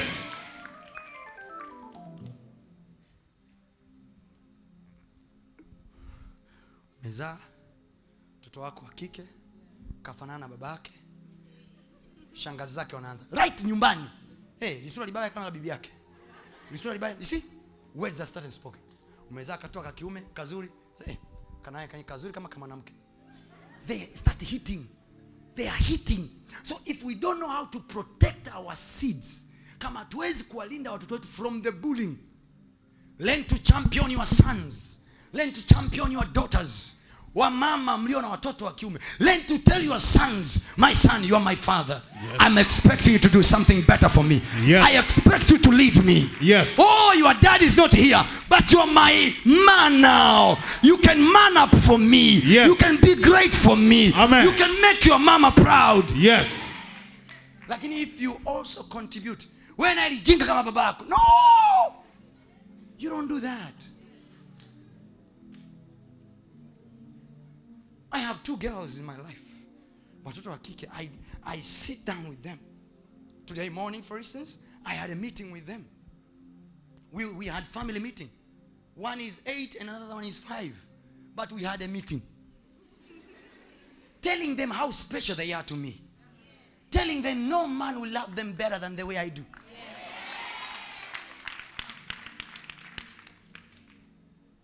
Telling them how powerful they can impact this world. Telling them how genius they are. Telling them how better they can be. Vitu ambavyo sisi hatukufanyiwa na ndugu zetu. Ndio maana wengine wakaingia kwenye ulevi. Sio kwa sababu wanapenda pombe. No. At least they feel. Kwa nini leo hii watu wanapambana kutafuta accommodation kwenye mioyo ya watu? Bullying. So they buy things for friends. They want to be around friends so that friends can accept them. Watu wanasuffer acceptance. Guys, there is a one man died for us. His name is Jesus. He is very much enough. Very much enough. Yes. When he is with you. Biblia inasema hivi, yeye Mungu aliyempenda na kumridhia. Mtu, njia za mtu zikimfurahisha Bwana, Biblia inasema hivi, atampatanisha hata na adui zake. So I better not get hard kutafuta namna ya kupatana na adui zangu. Nitafute kumfurahisha Mungu. So this guy probably he is suffering to cross this side. Anahangaika to cross from this side. And then his sins, dhambi yake, makosa yake yanamnyima haki ya kupita hivi. Kwa sababu kwenye ulimwengu wa roho, we must be found righteous to receive anything. Kama ni peace, kama ni healing, we must be found righteous. Lazima tuonekane tuna haki. Ulimwengu wa roho ni kama mahakama. Ni ulimwengu usioonekana kwa macho haya, but is there. There is another world that is not seen. The world where the rain is coming from. Mvua haitoki kwenye mawingu. Biblia inasema Mungu huanyeshea mvua. Akiamua kuifunga, mawingu si mnayo? Evaporation watudanganya. Mawingu yapo, lakini mvua hainyeshi. Why? God is the one who gives rain.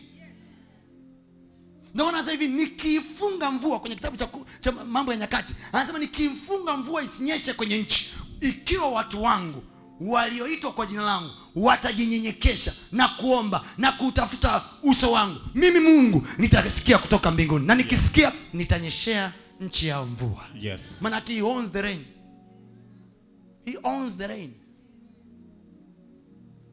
He owns the rain. Watu walikula jangwani. Why? God owns the food.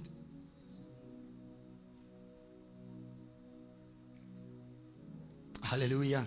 Amen. Kuna mtu anapokea kitu leo? Amen. Kuna mtu anapokea kitu leo? Yes. We will invade the systems of this earth. Hallelujah. But we have to use our style. Nilikuwa nawaambia siku ya kwanza wakati tunaanza kufundisha ile somo la invaded system. Please, I repeat again. Please, please, please, if you get time, nenda kwenye YouTube, fuatilia kuanzia invaded system part 1, part 2, part 3. Go with the series. It will help you. Na hizi siku tatu, Mungu akujalie neema. Don't miss it. Postpone other things. Just do one thing these 3 days. Today, tomorrow, and the Sunday evening. Just do one thing for your soul. Isaidie nafsi yako ina suffocate sana. Help your soul to get something. Spiritual food.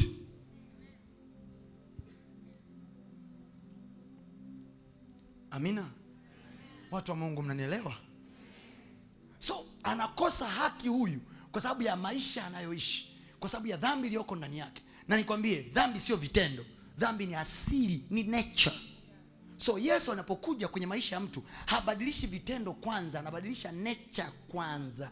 Ndiyo maana baada tu ya kumpokea Kristo, there is an urge ya kwenda kunywa pombe, there is an urge ya kwenda kufanya zinaa, and yet you know kabisa ukianza kufanya au ukienda kufanya, there is a way you feel not okay. Kwa nini? Kwa sababu nature ya kwanza iliyokuwa na kufanya u feel comfortable ukinywa, u feel comfortable ukifanya zinaa imeondoka, lakini sasa hizo umeingiziwa kitu kingine. Maana whenever you do it, you feel bad, you feel uncomfortable. Why? You have another nature. We change the nature first. Kwa hiyo sasa hivi, pastor, mimi siku nikiacha pombe ndo nitakuja kanisani. No. You come first. We change the nature. Alafu Yesu akiingia ndani yako, slowly but surely anakata kiu. Anakata kiu. Yes. Anakata kiu. Yes. Anakata kiu ya zinaa, anakata kiu ya pombe, anakata kiu ya ulevi, anakata kiu ya wizi, anakata kiu ya umbea.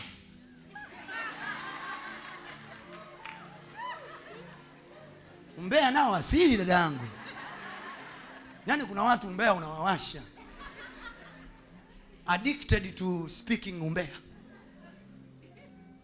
Mgeo kile nakwambia mtumishi kasema.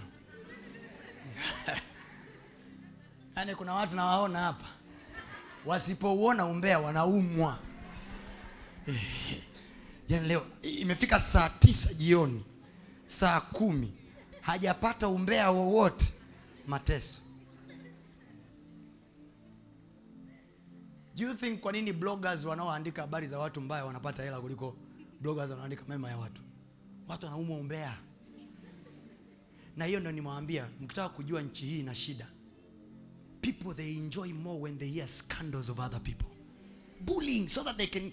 Na unajua kwa nini? Kwa sababu ni level ya mentality za kimaskini. Unajua a poor man has a style ya kumfanya feel comfortable kwenye umaskini wake. Yaani mtu maskini akimwona tajiri anasafa, anasema hivi, kumbe ateseki peke yetu, bora na yeye anateseka. As though kwamba mateso ya tajiri yamemuingizia yeye hela. Ni tatizo. May God shield you. Mungu akuwekee ngao ya kuzuia na kila guilty. Amen. Na kila aina ya bullying. Yes. Na niwaambie sasa, mtu anayeongoza kwa bullying duniani ni shetani. Bullying ni devil's spirit and a system. If you don't deal with it early. Kwa sababu majaribu yote ya Yesu kule jangwani ilikuwa ni bullying. Kama wewe ni mwana wa Mungu, maana yake nini? Wana wa Mungu wenzako wamegeuza mawe.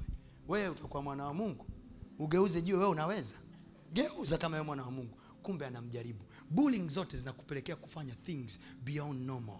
Zinakugeuza moyo wako na kuwa kama mnyama. You are ready now to do any stuff. Why? You have been bullied by your auntie from your younghood. You have been bullied by your mother, your own biological mother, your father. People have been bullying you. So right now umegrow, umeona bana So moyo wa mtu umegeuza, umekuwa kama wa mnyama. No, there is one man. No matter how deadness that we are, he will receive us with love. Amen. Embrace the love of Jesus. Ni bora umwambie Yesu, wewe unanipenda lakini mimi nazingua. Yeye anakuja kwako kama nilivyo, nisaidie basi. Nisaidie Yesu. Kaa hivyo bishana naye, mimi nilikuwa bishana naye ghetto. Ghetto wakati nimeokoka. Unajua ukiwa unaokoka zile unaenda unakoma mpaka hiyo. Hii imetoka wapi tena?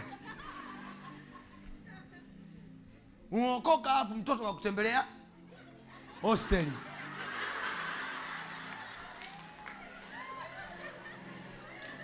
Mwanangu unavunjia ndani, unavunjia nje, unaambia naenda washroom mara moja. Ukifika washroom, baba katika jina la Yesu, nakataa.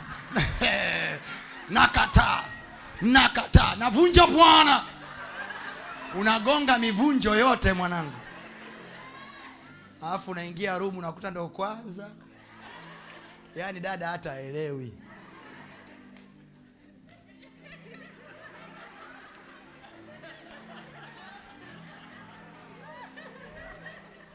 Kwa hiyo sasa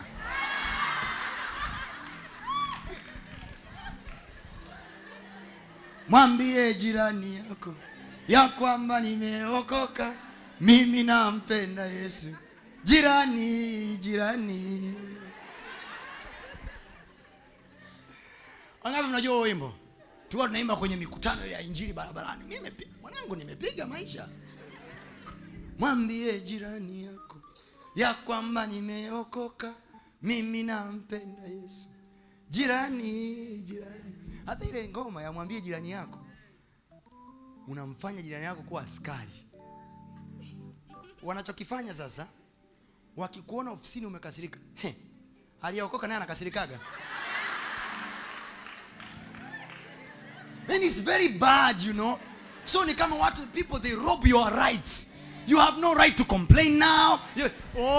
Wewe umeokoka, unampenda Mungu, ila mtu akikuzingua mwambie sitaki ujinga. Kuokoka nimeokoka ila ushenzi sitaki. Aliyeokoka naye anakasirika. Anakasirika. Mungu mwenyewe anakasirika na anachoma watu moto. Fanya maziana kuchoma moto. So people, they have a way. Yote ni bullying. It's another way of bullying. Kwa tunaanza kuona wokovu wetu hauna issue. Tuna feel shy to tell others these days I'm going to church. We feel shy to speak things of God. We feel shy. Unaona kabisa kaka ujumbe ni kazuri, sisi niweke kwenye Instagram sasa utaona nimeokoka.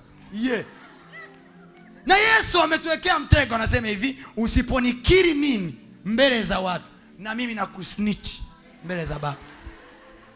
Kwa siku unaenda mbele za Mungu, Baba Mungu, ninaomba unikumbuke. Yesu anasema Mungu, muone huyu kanionea aibu mbele za washikaji zake, kanikataa.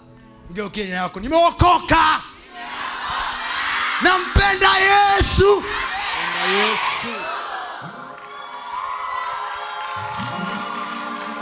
Oh, my brothers and sisters, you don't have to be perfect to love him. Yes. No. Actually, he calls you as you are. Yes. And he makes you perfect. Yes. Yeye anasema mtakuwa wakamilifu. It's a process. It's a process. Ndio maana tunaita tunaukulia wokovu. We grow daily. Hatukuanza kwa kutembea, tulianza kwa kutambaa, tulianza kwa kutambua. Then baba zetu wa kiroho, mama zetu wa kiroho wanatushika, wanatuambia walk, walk, walk, walk, walk, walk. This is what I'm doing here. I'm telling you, walk, walk, walk, walk. Mpaka siku inafika unaambia Pastor Tony, thank you sir. I can walk alone now. Amen. I can walk alone now. Amen. I can pray myself now. Amen. I can sing myself now. Amen. I can come to church myself now. Amen. I can pray myself now. Amen. I can just give myself now. Amen. Say yeah. Yeah. Come on. Come on. Kizazi hiki kitampenda Mungu kwa sababu yetu. Yes. Make that a vow in your life. Amen. My friend will love God because of me. Hallelujah. Amen. I was telling one of my daughter, nikamwambia hivi, in your lifetime, wakati unatumikia dhambi, you made a lot of your friends go to bad life. Paka wengine wamekufa hawajamwamini Yesu.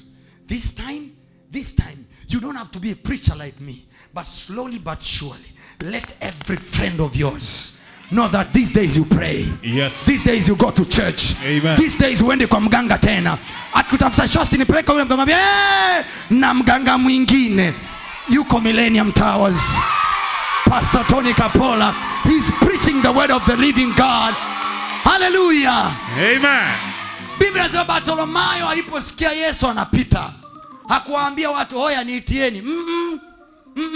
Biblia inasema alipoambiwa Yesu anapita, the Bible says akachukua koti lake la umaskini, la bullying walizomfanyia watu, za mateso walizomfanyia watu, then he shook himself off, akatupa ile koti chini. Alafu Bartolomayo akusubiri watu wamshtulie Yesu, akaanza yeye mwenyewe, Yesu wa Nazareti unirehemu. I have no better prayer to pray. Siwezi kuomba kama wao. Siwezi kuomba kama walioko karibu na wewe. Siwezi kuomba kama walokole walioko kanisani. I have only one line prayer. Yesu unirehemu. Yesu unirehemu. Yes. Yesu. The Bible says watu walikuwa ni wengi, nyomi ilikuwa la kutosha, and the Bible says Yesu alimsikia. There is a way when you call him. No matter the number of the crowd, yes, he will hear you yourself. Amen. He will hear you. Amen. He has a space for everybody. Jesus has a space for every single one of us. Embedded system this time, we will win with Jesus. We will win with Jesus. Yes. Tutapenya mahali walikotufungia milango, watashangaa tumetokea. Yes. Tumetokea. Jesus was there. Amen. Am I talking to somebody here? Hallelujah. If you read your Bible from Genesis to Revelation, alafu hujauelewa upendo wa Mungu, you haven't got it. You haven't got it. Hatujafunguliwa hii Biblia, ninarudia tena, ili tuone miujiza, ili tuone hela, ili tuone vyote ukitembea. Tumefunuliwa hiyo Biblia ili tuuelewe upendo wa Mungu. Kwa kila mahali ulipoona viwete wanatembea, you have to see the love of God. God loved that man so much, he made him stand again. Kila mahali ulipoona kina Shadrach, Meshach na Abednego wametolewa kwenye moto, not because they deserved it. No, walitolewa kwenye moto because God loved them. Amen. Because he loves me, he will make it rain for me. He will make it happen for me. Hallelujah. So this man is struggling to cross this side. Hana haki mbele za Mungu. Na kwa kuwa hana haki, he doesn't deserve to go this way. And the enemy is actually standing here kumfanya ajione kwa namna. Unaona jamaa alivyowahi?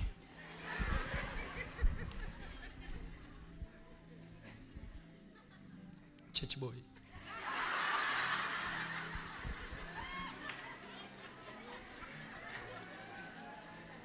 Geukia nakwambia church girl au church boy, wasikuzingue. Wewe mpende Mungu kwa staili yako. Hallelujah. So the enemy what he does, adui anachokifanya, anahakikisha huyu jamaa kwa kuwa hana haki, anampekua, hana haki. Anasema kwenu nyinyi mna tabia hii. Uko wenu umefanya hivi. Wewe hapo ulipo damu za watu zinakulilia. Umetoa mimba nyingi sana. Umefanya uzinzi mno. Wewe umekunywa sana pombe. Umetesa watu wengi sana. Wewe mchawi sana. Huwezi kupita. So enemy kazi yake ni kumanalyze huyu jamaa, na kwa sababu ya makosa yake hawezi kucross over. And then Jesus said, I will go. I will take his place. Kwa hiyo huyu anamdai huyu kwamba ukilipa deni lako utapita. So what God did, akaja huyu akamtoa. Sawa? Sasa unaona huyu anamrudisha nyuma. Yesu akufanya hivyo. Wewe unaonyesha Yesu alivyofanya. You see, no. Everything happens here. It has a revelation. This is one revelation. Wengi wanadhania tukaa kwa Yesu, we are losing it. Kama mwanangu nikaa kwa Yesu nawaza na dili zangu nilizo nazo, wanangu wote walevi, nafanyeje? So we think like going to Jesus is losing. It's not losing, people. We gain.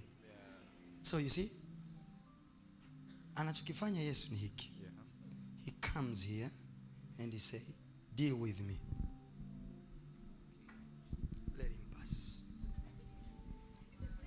So the man is crossing over and Jesus stays here. So the man is enjoying life. Jesus is staying here. Yesu anasema hivi, mimi nalipia mshahara wa dhambi yake. That's where the Bible says, mshahara wa dhambi ni mauti. That's why Jesus came and died. Sasa nikuulize swali. Deni likilipo umesamehewa? Sikusamehewa, deni lililipwa. But aliyelipa sio mimi. Aliyelipa ni Yesu. You get the point? Kwa sio kwamba huyu jamaa ametusamehe deni, ila alikuja Yesu akalipa deni. Kwa hiyo ninao ujasiri leo hii. Thank you Jesus. Huyu jamaa ana tabia ya kugeuka na kuja kuendelea kunidai. Hautaki kufanikiwa. Wewe ulikosea wewe. Huyu sasa kazi ya huyu anatakiwa apate mchungaji, mwalimu wa kumfundisha. Deni lako lililipwa. Huyu kazi yangu mimi Pastor Tony ni kumfunulia huyu sasa how deni lake litafuta, akiwa na wengine 7. Yani ile pepo moja lilokutoka lilokuachia linatafuta wengine 7 wenye nguvu kuliko yeye, alafu wanatafuta kurudi. Then wakiwa wanatafuta kurudi, you have to be taught, you have to be knowledgeable enough, kwa sababu anasema watu wangu nao wameshakuwa wa kwake. Watu wangu wanaangamizwa kwa kukosa maarifa. So now kilichobaki baada ya kuokoka, knowledge. He has to get the knowledge of God. Aambiwe sasa, ulipokuwa huku ili upate madili ulikuwa unaloga. Ili upate madili kuna kitu ulikuwa unafanya. Ili upate madili ya maisha kuna kitu ulikuwa unafanya. Na unapokuja upande huu unatakiwa umpate sasa mtu mwenye neno la Mungu akuonyeshe. Upande huu dili tunapigaje? Ndio kazi yangu sasa. That's where I come in now. I'm not Jesus to help you, but I'm here this side together with you. Jesus was here. Mimi na mimi alinilipia deni langu, nikaja upande huu. Mimi akanichagua kwa neema yake sasa kuanza kukupa the knowledge of God, ili haya maarifa ya Mungu yaanze kukuonya sasa, kukwambia akija adui upande huu. Kwanza huku tunapigania tukiwa upande wetu. Hatupigani tukiwa upande ule wa hasara, upande ule wa dhambi. Huku tumeoshwa kwa damu, deni limelipwa. So we look at the enemy na tunasema in the name of Jesus, not in my money. This time tunamfuata adui katika jina la nani? Aliyelipa deni letu. Kwa hiyo unapomwambia adui kwa jina la Yesu, actually what you are doing, you are showing the receipt. Hii deni mimi nimelipa. Niko hapa kusema yoyote aliyemwamini Yesu Kristo kuwa Bwana Mwokozi wa maisha yake. Amen. Mahali popote wanapokudai. Kwa jina la Yesu. Amen. Yoyote anayekudai kwamba usiingie level nyingine ya maisha. Usiipate amani kwa sababu wanakudai makosa fulani fulani. Sema kwa jina la Yesu. Kwa jina. Kila dhambi niliyoifanya imelipiwa. Sema nakataa guilty. Nakataa guilty. Nakataa guilty. Nakataa guilty. Nakataa hukumu za moyoni. Nakataa hukumu za moyoni. Nakataa kujihukumu. Nakataa kujihukumu. Watu wa Mungu, nisikilizeni. Kwa nini nasema useme nakataa hukumu? Kwa sababu right now shetani hana chochote cha kukudai, ila anachokifanya, he gives you pictures of your past. So what the enemy does kwenye embedded system, ili avamie mfumo wako wa maisha au haribu, anachokifanya, anakuletea hukumu za mambo yako ya zamani. Anakuonyesha pictures. So you need to be filled with the word of God and to tell him, I'm not here because I deserve. I know it. I'm here because I'm washed by his blood. Oh yes. Nimemwamini. Kwa hiyo anachoweza kukifanya shetani, anakufarakanisha wewe na wewe, ili wewe mwenyewe lose confidence. Uanze kusema hivi, inawezekana ile kazi sijapata kwa sababu nilizini Jumatatu. You get the point? Please get me well. Naelewa anachokisema? Unajua mwaka juzi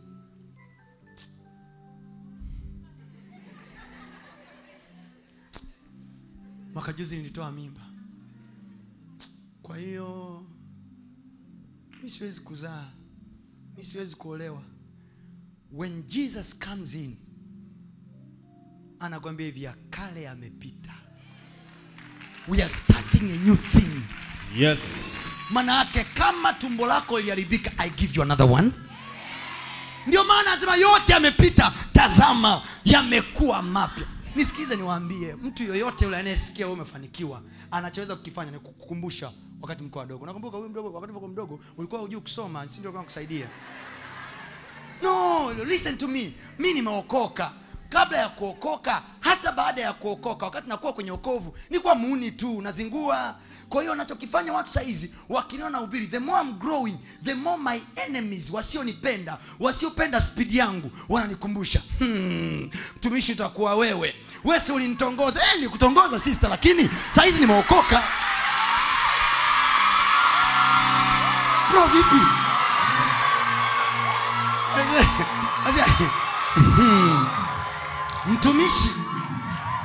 Mtumishi uwe wewe. So nimewambia, bullying is the problem of our nation. So when they see you on high, niamini mimi, ngoja niwaambie, juzi TikTok niliposti clip fulani hivi. Sawa?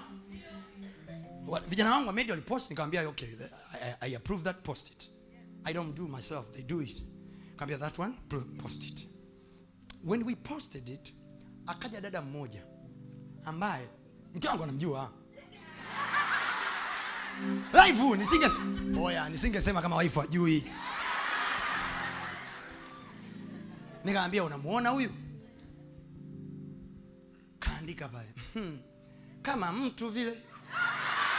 Live comment ipo. Nikamwambia wife, huyu saundi kweli nilipiga, lakini sikula mzigo. Kama nimekula, aje aseme kama nilikula. Sikula mimi. Na waifu alishajua hiyo story yote. Kwa anawajua, ana listi yote ya watu ambao wananzinguaga. So what she did, what she's doing, no, I always tell you, I don't have to fake, to pretend like I'm a man of God, I'm walking. I'm a human like you, but full of grace. Come on, the grace of God is over you too. Watu wa Mungu ametuokoa tukiwa vijana. Tunapozidi kukua maisha, mimi sio mzee. Nilipozingua napajua. But right now I've made my mind. I want to save God, I want to focus forward. But what the sisters are doing, they are coming to my life now. wanachokifanya, wanawaambia watu, mnaenda kanisani kwake, hamumjui. Haya, niwaulize swali nyinyi ndugu zangu. Nyie kwani mnanijua? Mnanifuata kwa sababu mnanijua? Mimi hapa najielezea mimi. Mimi nawaelezea Yesu tu hapa. Mimi watu wa Mungu sijawaita hapa ili mnijue mimi. Biblia inasema mjue sana Tony liwe na amani. Amesemaje? Mjue sana Mungu ili uwe na amani, ndipo mema yatakapo. The more you know people, the more you lose your peace.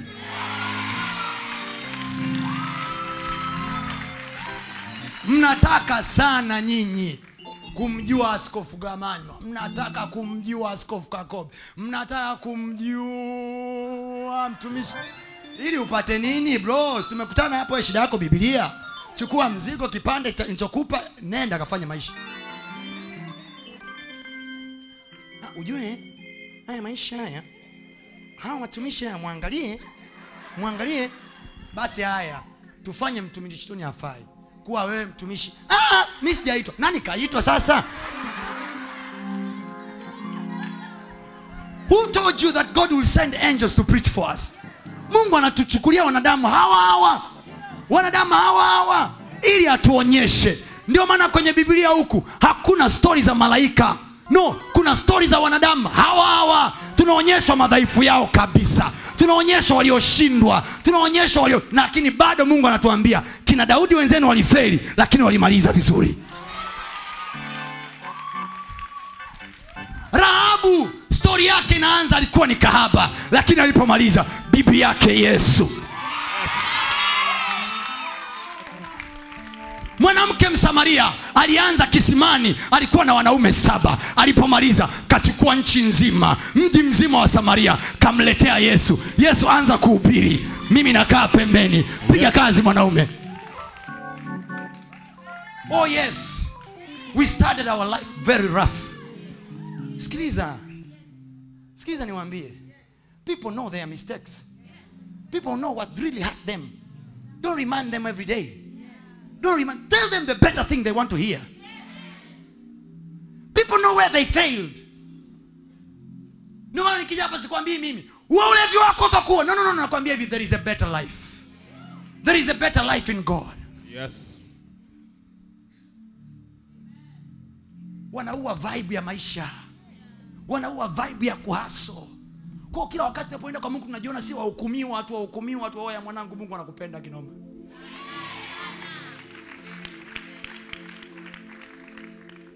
So they don't want you to celebrate the level you are. They don't want me to celebrate what God is doing in my life. Kwa nataka ni kila nikikaa niseme, wewe kwenda. Alafu najua unaniangalia kwenda.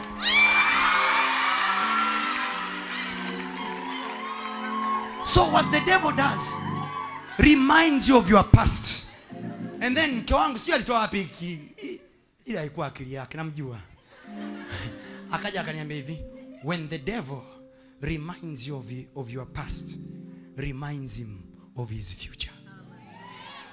Shetani akikueleza, akikukumbusha jana yako ilivyokuwa chafu, mkumbushe yeye atakakoishia. Kweli jana yangu ilikuwa chafu, lakini mimi nitakakoishia, nimeokoka, nitaishia mbinguni kwa Baba. Ila wewe utaishia shetani kwenye moto, kuzimu. Yaani mkumbushe shetani. Jamani, akikukumbusha mabaya yako, na wewe mkumbushe kesho yake ilivyo ya moto. Don't kill yourself. People are killing themselves kwa sababu wanasema hivi, watu wakijua hili nitafanyeje? Watu wakijua hili nitafanyeje?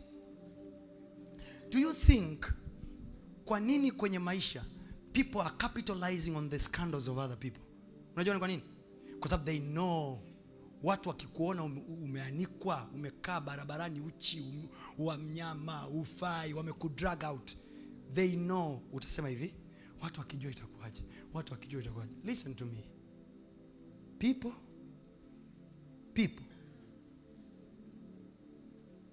watu uwezi amini wanadamu walivyo.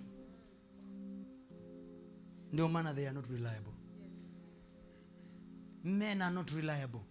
You can't believe friends that really friends of your life, they can ditch you right before your face. Kuna yule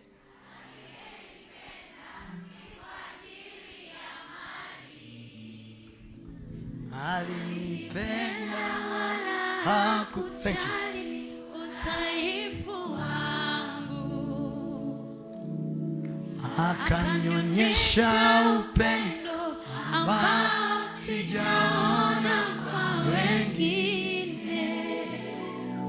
Huyu halali wala hasinzi, hata leo hajawahi kunichoka. Kuna yule aliyenipenda, come on. Kuna yule aliyenipenda, si kwa ajili ya mali. Oh, Bwana alinipenda wala hakujali udhaifu wangu. Akanionyesha upendo, akanionyesha unaona kwa wengine. Huyu halali wala hasinzi, hata leo hajawahi kunichoka. Let's do it again. Kuna yule aliyenipenda, come on. Kuna yule aliyenipenda, si kwa usiondoke kabla sijakuombea. I have to pray for you. Very important prayer. Alinipenda wala akanionyesha upendo ambao sijaona kwa wewe. Come on, sing it out. Huyu halali wala hasinzi, hata leo hajawahi kunichoka. Sikumtafuta, come on. Hey.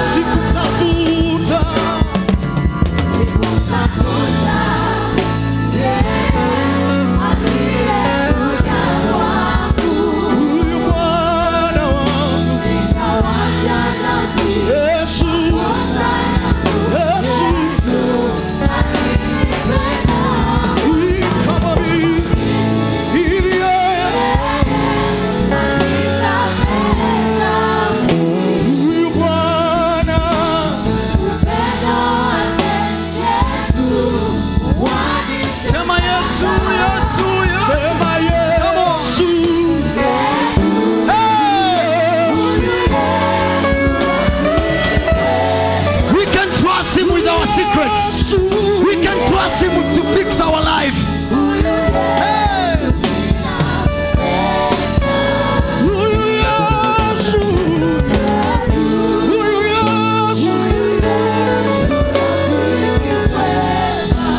He loves us as we are.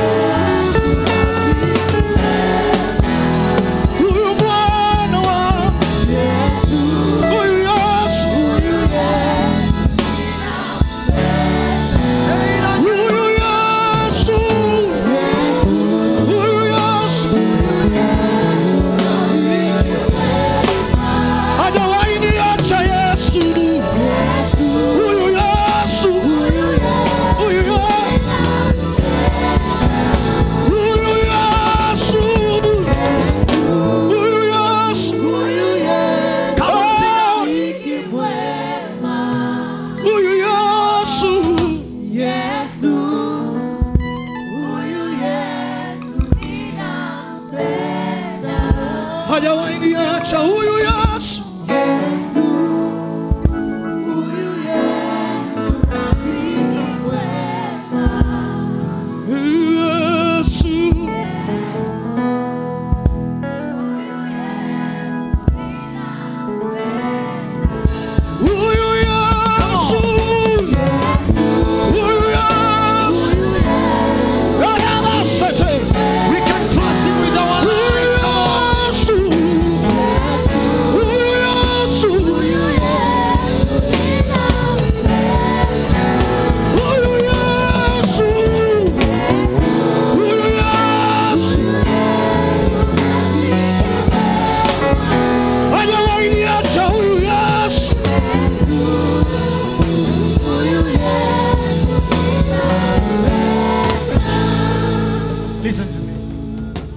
This is what the Lord told me today. Niliandaa ujumbe wa kufundisha kuhusu embedded system. Yesu akaniambia, I have a special package for Dar es Salaam, of which I will deliver it tomorrow. Please, I beg you, hata kama na ratiba ngumu kiasi gani, do your best to make it tomorrow. Tomorrow is Friday. Do your best to make it tomorrow. Lakini akaniambia one thing. Because of the sensitivity of what we are going through,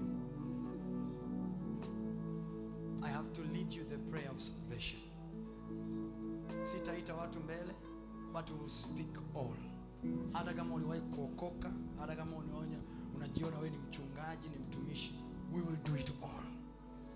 Wote tupige magoti. I want us to do it all. Weka mikono yako mbele kama mtu unayeomba. Sema, Bwana Yesu, neno lako linasema yoyote aliyemwamini mwana wa Mungu, Mungu anakaa ndani yake. Yesu, ninakuamini. Neno lako linasema imani huja kwa kusikia. Nimekusikia. Neno lako limehubiriwa kwangu. Bwana Yesu, ninaamini kuwa upo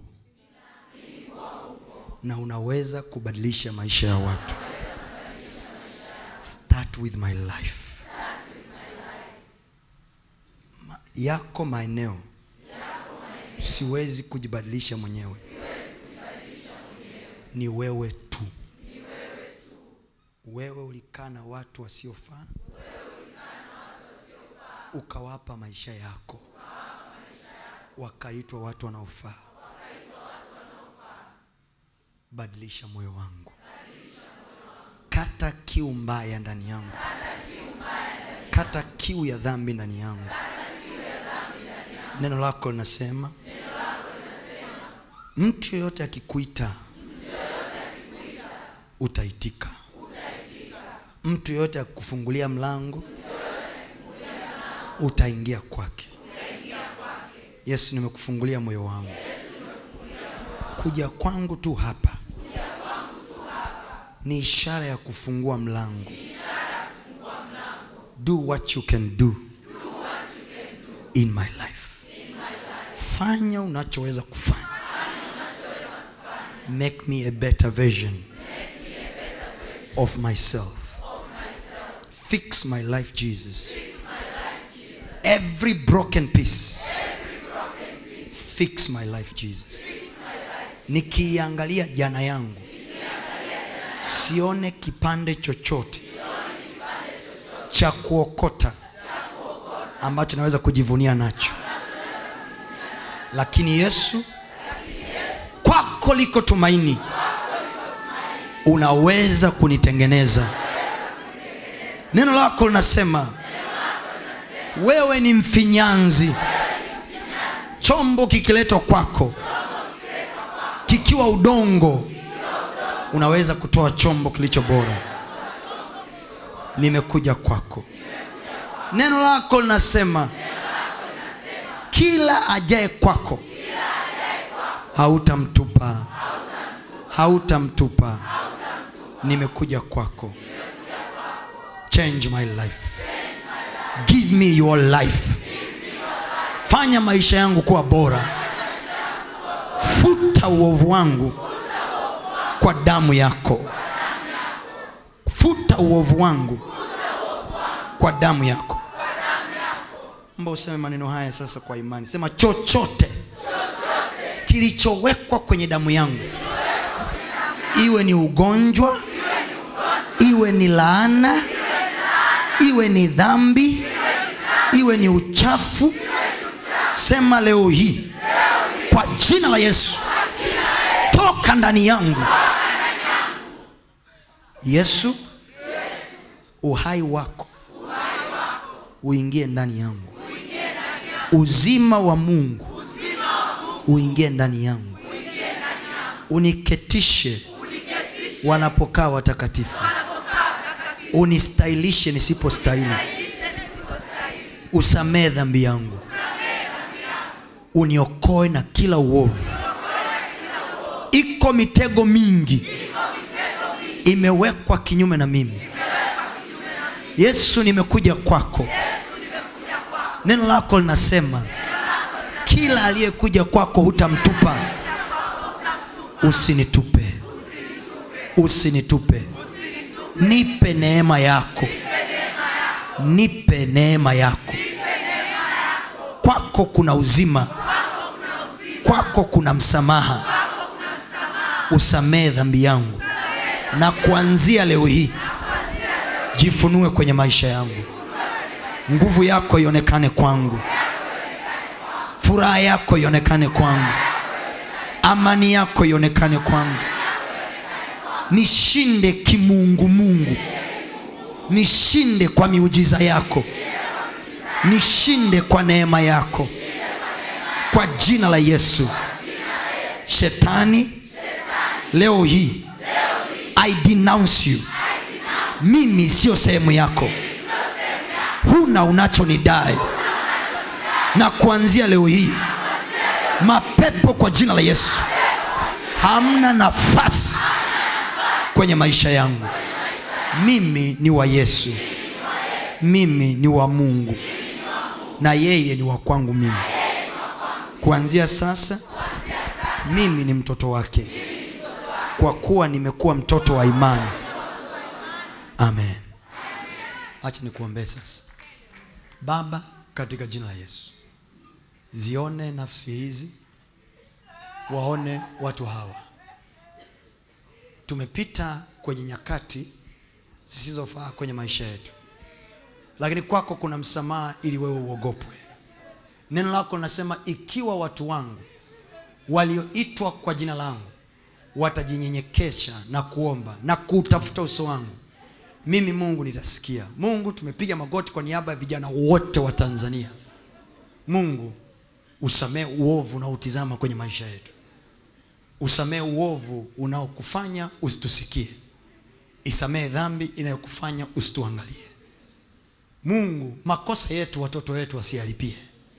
Mungu, uovu wetu watoto wetu wasiulipie.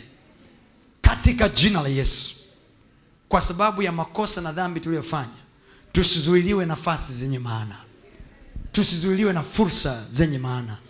Baraka yako ije juu yetu, baraka yako ije juu yetu. Samee dhambi zetu we Bwana, baraka yako ije juu yetu. Yesu, ingia ndani yetu. Wewe uwe furaha yetu, wewe uwe focus yetu.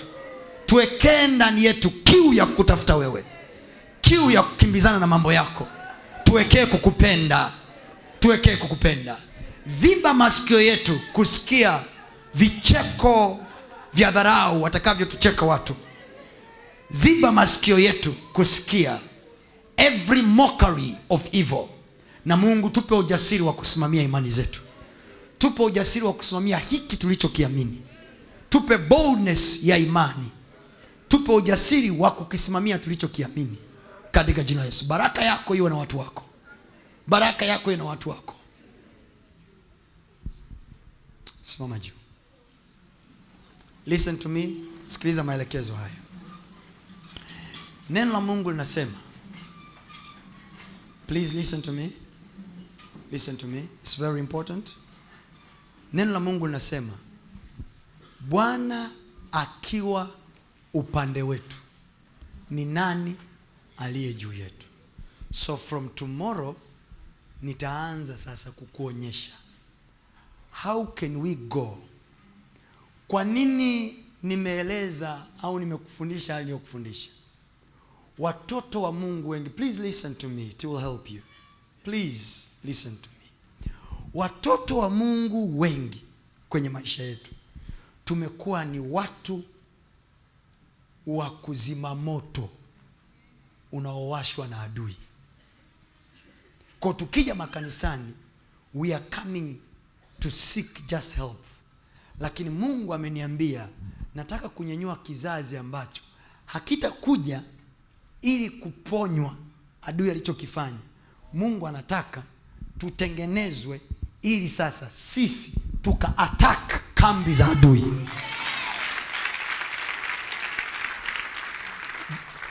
Kwa watu wote ambao you see you are struggling financially, this is your message. Mungu hataki kukupa makombo, kwamba wengine wa make it alafu uokote kutoka kwenye makombo. What God wants is to give us strategy on how to attack in the land of the enemy. Wako watu kwenye uso wa nchi hii, kwa sababu ya ushirikina wao wanasimamisha biashara, kwa sababu ya ushirikina wao na biashara zao na dhambi zao. Nisikize niwaambie watu wa Mungu, I will go very deep tomorrow. Nisikize niwaambie, hii mnasikia mambo ya ushoga, ndoa za jinsia moja, haya yote mnayosikia sio kwamba watu wamejisikia kufanya, is a spirit. Na hii spirit is the highest level of sacrifice. Na huwa inaanza wanaume wanapotaka kuanza kukimbizana na mambo ya kinyume na maumbile kwa wake zao. Kwa hiyo wakiyakosa ndani wanatafuta mtaani. Kwa nini? Kwa sababu it's a spirit of evil to give them power. It's not just about sexual pleasure. No, it's a sacrifice. It's ritual. Ni ibada. It's a ritual. So we have to learn how to decipher. You cannot cancel a demon. Pepo alipewa ushauri. Mnasikia magomvi ya kwenye ndoa za watu, mahusiano hayadumu, hakuna utulivu kwenye mahusiano. Listen to me, you cannot cancel a demonic possessed husband. Utampeleka kwa kila mwana saikolojia. If there is a demon in him, Biblia inasema hivi, ishara hizi zitafuatana na waaminio, kwa jina langu watatoa pepo. Pa pepo ni pa kutoa. Pepo alishauriwi. So many of us, we have been canceling demons. Tunaenda na wenzi wetu wamejaa pepo, tunapewa ushauri. Anasema kabisa, nimekuelewa mchungaji, nimekuelewa. I say brother, nimekuelewa. Akirudi anarudi pale pale. You cannot cancel a demon. So my job here in Dar es Salaam is to help you how to kwa sababu if people can sacrifice their dignity, utu wao, so that they can make it in life, believe me, we cannot take from those people if we have not learned way to take from them. Mungu alimwambia Abraham kwenye kitabu cha Mwanzo sura ya 12, uzao wako nitawapa nchi hii, lakini siwezi kuwapa leo kwa sababu uovu wa Waamori haujatimia bado. Maana yake nini? Waamori walikuwa na uovu ambao wanaufanya, lakini uovu ambao unamzuia Mungu asimpe Abraham nchi. Maana yake Mungu anasema hivi, kuna kiwango cha uovu kikifika ndio mimi napiga. And then kwenye Biblia hiyo hiyo, Genesis chapter number 22, Mungu anamwambia Abraham, uzao wako unaotoka kwenye viuno vyako utatawala malango ya adui zako. Lakini sisi tumekuwa ni watu ambao tunakimbizwa mpaka kwenye majumba yetu, tunapigwa, mapepo wanatupiga, watu wanaenda kwenye mashetani wanatupiga, wanatuloga kila siku. Saa imefika, tunawageuzia kibao. Watakimbia miji kwa sababu yetu. Ninasema kama mtumishi wa Mungu, yoyote anayeloga maisha yako ataukimbia mji huu. So tunaonekana kama Mungu wetu ni mkubwa, lakini hajafanya chochote. Hatujafundishwa. So this is step 1. Level 1 into the real battle of getting into the systems of evil. Yesu anasema hivi, na watuma, please naomba mnisikilize watu wa Mungu. Naomba unisikilize sio kwa sikio la kuhukumiwa, nisikilize kwa sikio la kupata majibu. Anasema hivi, na watuma nyinyi kama kondoo katikati ya nini? So you have to win in the middle of mbwa mwitu. Maana yake kama hatujafundishwa namna ya kusurvive katikati ya mbwa mwitu, we can't. Watatutafuna. This is the reason there is no level watoto wa Mungu hawafikagi. There is a level wanaishaka kwenye uchumi fulani tu. Kuna mahali hawatoboi. Kwa hiyo yale tunayowafundisha, mafungu ya 10, malimbuko. Ndio maana anasema hivi, mnapotoa malimbuko, nimewafundisha sana hii kwenye kitabu cha Kutoka 23 pale. Anasema mnapotoa malimbuko, mimi Mungu nitamtuma malaika aende mbele yenu. Why it is so necessary umtume malaika? Maana yake nini? Anawaambia wenzenu na majini, there are battles in our level. Unapambana na kitu ambalo ulioni. Unaumwa, ukipimwa ugonjwa uonekani, watu wamekutupia dude na kunyonya damu tu, na kunyonya damu tu, na kunyonya damu.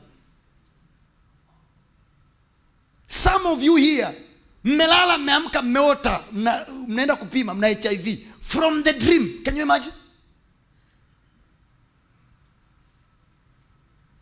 Manake you are fighting with something ambayo haipo. Hamna kidonge itaponya hiyo. It's a spiritual warfare.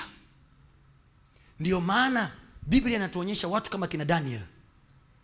Biblia mfalme akamfanya Daniel kuwa mkuu wa waganga na wachawi. How could a God boy kuwa mkuu wa mganga na wachawi? Maana yake nini? Aliwapiga. Waganga wanakuruhusuje wewe utawale?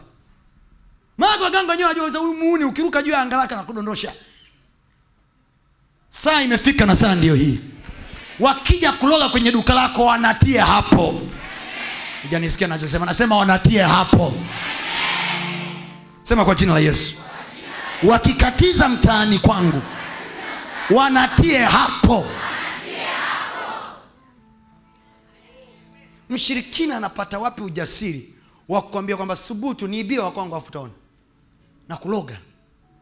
Lakini sisi hatuna ujasiri wa kukwambia hivi subutu gusa cha kwangu uone. We have no confidence. Why? Because there is a way hatuko sawa na Mungu. Mungu ambaye tuko naye sawa hawezi kwa upande wetu kwenye mapambano. Kesho nitakuonyesha haya yote kwenye Biblia yako. Biblia inasema hivi, wakati kwenye kitabu cha Hesabu sura 22, I will show you all this tomorrow. Hesabu 22, Biblia inasema hivi, wakati Balaam anataka kuwalaani wana wa Israel. I read you the story one day. Wakati anataka kuwalaani wana wa Israel, Biblia inasema Mungu akashuka. Ukisoma ile Hesabu 22, Balaam anamwambia Balaki, lete sadaka ng'ombe 7 na kondoo 7, zikanyanyuliwa madhabahu 7. Nisikilize, upande wa giza wanatoa sacrifice ili wanunue laana ya kuwalaania watoto wa Mungu. Wakati amenyanyua madhabahu, Balaam ni mganga wa kienyeji. I was talking to one of my brother today. He's a very good businessman, na akawa ananieleza mambo yanayotokea kwenye maisha yake. Nikaanza kumweleza, nikamwambia hivi, kwa taarifa yako, watu wa giza wana namna ya kuita nguvu za rohoni, na ukiziita zinakuja. Remind you, please be reminded. Biblia inasema Mungu hana upendeleo. Kwa mganga akimuita anaitika. You don't like that. Hamtaki kusikia hiyo.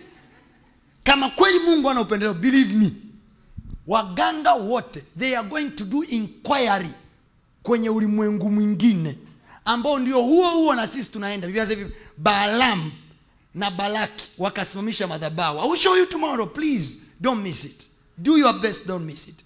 Aliposimamisha madhabahu akamuita Mungu ili awalaani wana wa Israeli. Mungu aliposhuka sasa hivi, usiwalaani maana nimewabariki. Maana yake nini? Hujawahi sikia wewe story wa kwamba hivi mganga Yesu ametokezea kwa mganga? Maana yake kwa waganga pia Mungu anatokeaga, anawaambia watu no, don't kill this person. Ukiua na kuua. Mganga anamwambia mteja wake, best, wazee wameniambia nitakufa. Maana yake anaambia this is untouchable. Unafikiri wao hawapendi kuishi? Sema I am untouchable. Sema kwa ujasiri, I am untouchable. Sema tena I am untouchable. Mwanangu, safari hii wakienda kwa waganga watakutana na hiyo kauli. This is untouchable. Haujasoma kwenye Biblia Sauli mfalme wa Israel, Samueli alipokufa akaona hawezi kuomba Mungu, hawezi kupata majibu juu ya vita. Akaenda kwa mchawi, anaitwa mchawi wa Endo. Kaenda kwa mganga wa kienyeji, anamwambia hivi, naomba uniinulie Samueli. Samueli ni nabii wa Bwana, amekufa. Lakini mganga anapiga makorokoro mpaka Samueli mzimu wake ukaja. That is to tell you they can access the spiritual realm, na wakasimama mbele za Mungu. Waganga wa kienyeji. This is another school of thought. You have never heard it. Wana uwezo kusimama mbele za Mungu na kuclaim you are right. Huyu Mungu nambariki kama nani? Na Mungu akicheki portfolio yako kwenye ulimwengu wa roho, hamna mafungu ya 10, hamna limbuko, hamna damu ya Yesu. Ndio maana tumeanza leo, damu ya Yesu initakasa. So hamna limbuko, hamna fungu la 10. There is a blood of Jesus. Now there is what to do on top. Kuna maagano yanaitwa maagano ya milele. You don't delete them. Manake agano la Yesu linakuja kusimama kwenye hayo maagano mengine ya milele. Hayafutiki hayo. Kama ni uzao wa Abraham, fungu la 10 Abraham alitoa. Kama ni uzao wa Abraham, limbuko Abraham alitoa. You have to walk in those patterns. Ndio maana anasema hivi, nyinyi mmelaaniwa kwa laana. Kwa nini? Kwa sababu mnaniibia mimi zaka na dhabihu. This was a covenant payment. You are supposed to do it. Kwa hiyo hao wana wa Israeli, watoto wa Ibrahim, hawapigwi na uchawi kwa sababu uchawi una nguvu. No, wanapigwa na uchawi kwa sababu wamefarakanishwa na Mungu wao. Ukisoma hiyo story ya Hesabu 22, inaanza 22, 23, 24, 25. Hizi 23 na 24, 22, 23, 24, zote Baalamu anajaribu kuwalaani, hawalaaniki. Anajaribu kuwalaani, hawalaaniki. Na laana ni nini? Mtu anakuambia hivi, nyota zimkatae, anga limkatae, ardhi mkatae, miti mkatae, watu wamkatae. Unaenda kila mara mtumishi, mimi nina roho ya kukatalia. Sio roho ya kukatalia, watu wamechawia. They don't like you anymore. Things are not working. Mahali pengine mtu anasema hivi, asikie kufa, ajione anakufa. People ni ngumu kuuawa, they sign themselves death. Huku ndani unaanza kusema mimi nakufa, siwezi kuishi tena, mimi nakufa. Watoto wako unamwachia nani? Nani akulelea watoto wako? Ukifika mbinguni unafikiri escape death. You will watch. Biblia inasema hivi, kule kuzimu yule tajiri alipokufa aliwaona ndugu zake huku duniani. Akasema hivi, naomba baba Ibrahim umtume Lazaro akawaambie ndugu zangu wasije wakaja huko. Maana he was watching. Kwa hiyo ukifika kuzimu sio kwamba eti utapumzika mateso. You will be watching watoto wako wakibakwa, you will be watching watoto wako wakifanya vitu vya hovyo, you will be watching. So the pain is added thrice. So suicide mission is not a mission. Kujiua sio mission. Clean up your life and focus in God. Atakusaidia, anajua wewe una udhaifu fulani, anaujua, atakusaidia. Mbona wengine wametusaidia? Mimi nimemwambia nilikuwa nazingua, sasa hivi nimekaa fresh.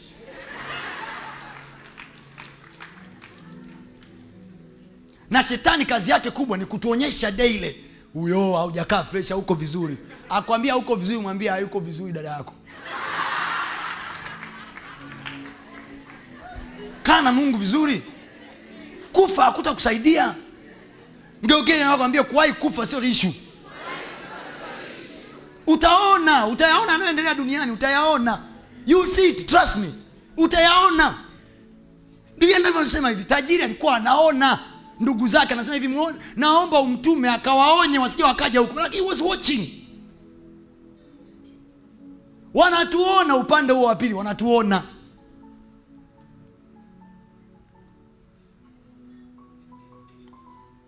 Ishina 22, 23, 24.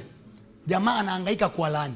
25, 24 mwishoni, Hesabu 24 mwishoni, Mungu anamwambia hivi, wewe hawalaaniki hao, na ukikomaa kwa laani na kuua. Mganga yeyote anatafuta kukuua, atakufa yeye. Sema amina. Ujui unalogwa na nani wewe? Sema amen. Nasema kama mtumishi wa Jehova, yoyote anayetafuta kukuua atakufa yeye. Kaburi watakalochimba wataingia wao. Na waingia wao peke yao, wanaingia wao na watoto wao. So the mission here, kabla ya kuanza invaded system na kusikia ma revelation manini, the mission number 1 here is to make sure God is on your side. Never fight a spiritual battle without that assurance. Sianzishe vita ya kiroho wakati hauna uhakika Mungu yuko upande wako. Utaanza kulia me. Never fight any spiritual battle if you're not sure that God is on your side. So this is how we started. Kesho sasa, we arrange our war. We are winning, my brothers and sisters. I tell you, we are winning this year. Sema kwa sauti yako yote, we are winning this year. We are winning. We are winning. Sema tena, we are winning. This is the year Mungu amekusudia. We are winning this year. Sema, I am winning this year. Sema tena, I am winning this year. Kila kilichowahi kukutoa machozi, mwaka huu hicho kitakupa kicheko. That's the meaning anaposema he has turned my mourning into dances. Amegeuza kilio changu kuwa machezo ya muziki.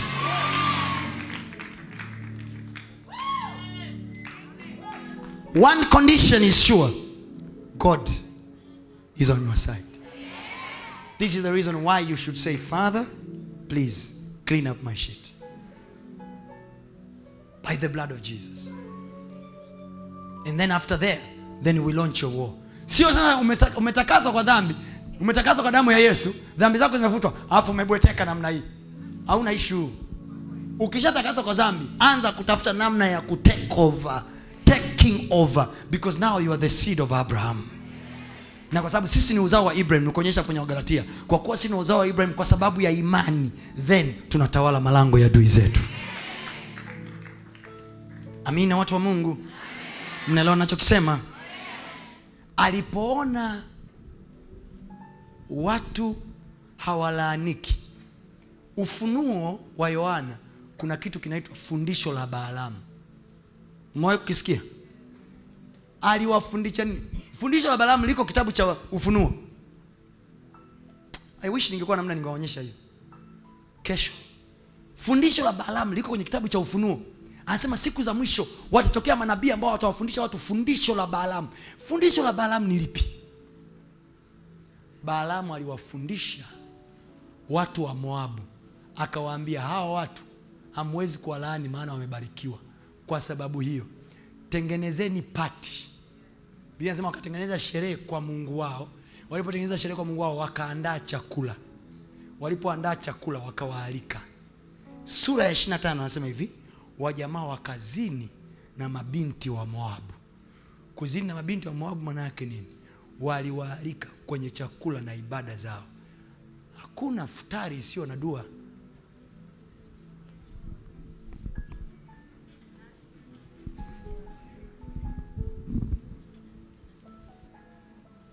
Taki kusikia? Kalale mbele. Kila futari baada au kabla ya futari ina ibada. Kila chakula kinacholiwa kwa sababu ya ibada ya dini. Maana yake nini? That food is not just food, is a spiritual food. Ndio maana hata sisi huku kwa kanisani tuna kitu kinaitwa meza ya Bwana. Now, mmewahi kuwaalika marafiki zenu wasio wa Kristo kuja kushiriki meza ya Bwana? Ila nyinyi mmealikwa kushiriki meza. Na sisi tunaposhiriki meza ya Bwana tunatamkiwa maneno kwamba mkate huu ni, damu hii ni. The Bible is writing there. Anasema hivi, mkishaleta mafungu yenu ya 10, mtakaa mbele za Bwana na kula na kunywa. Ni chakula kinacholiwa, sio chakula, ni ibada.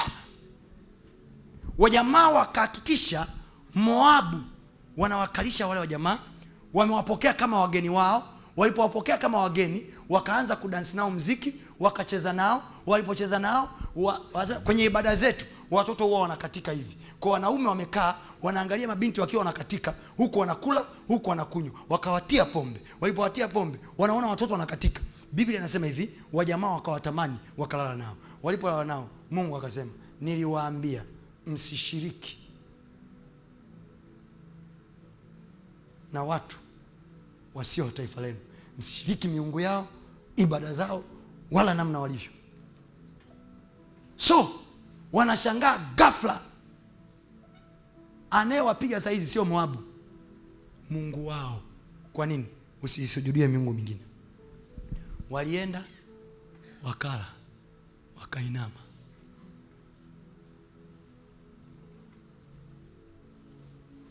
Meza ya Bwana mnaishiriki barabarani huko kila mtu. So you be careful. There is a strategy of war ambayo watoto wa Mungu wanapigwa. Ndio maana kuna class of economy ya nchi hii haiko kwenye mikono ya kanisa. Haiko. Watoto wa Mungu hawana. Na hata watoto wa Mungu wanaoitwa majina ya Kikristo walionao wenyewe wamechoka. They have no way to stand and say Jesus is the Lord. Wacha tufanye kazi ya Mungu. Wacha tujenge makanisa. Wacha tumtumikie Mungu. Wacha tusupport mikutano. They cannot do that. Why? Because the money is in the hands of the enemy.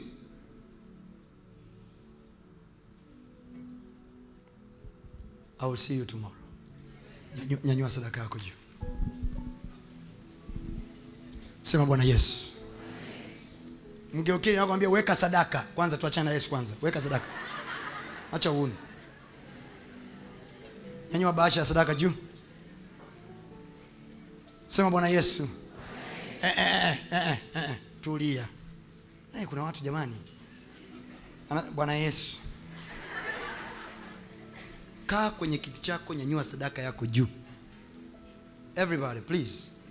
Let's respect the altar. Nyanyua sadaka yako juu, simama juu. Sema Bwana Yesu.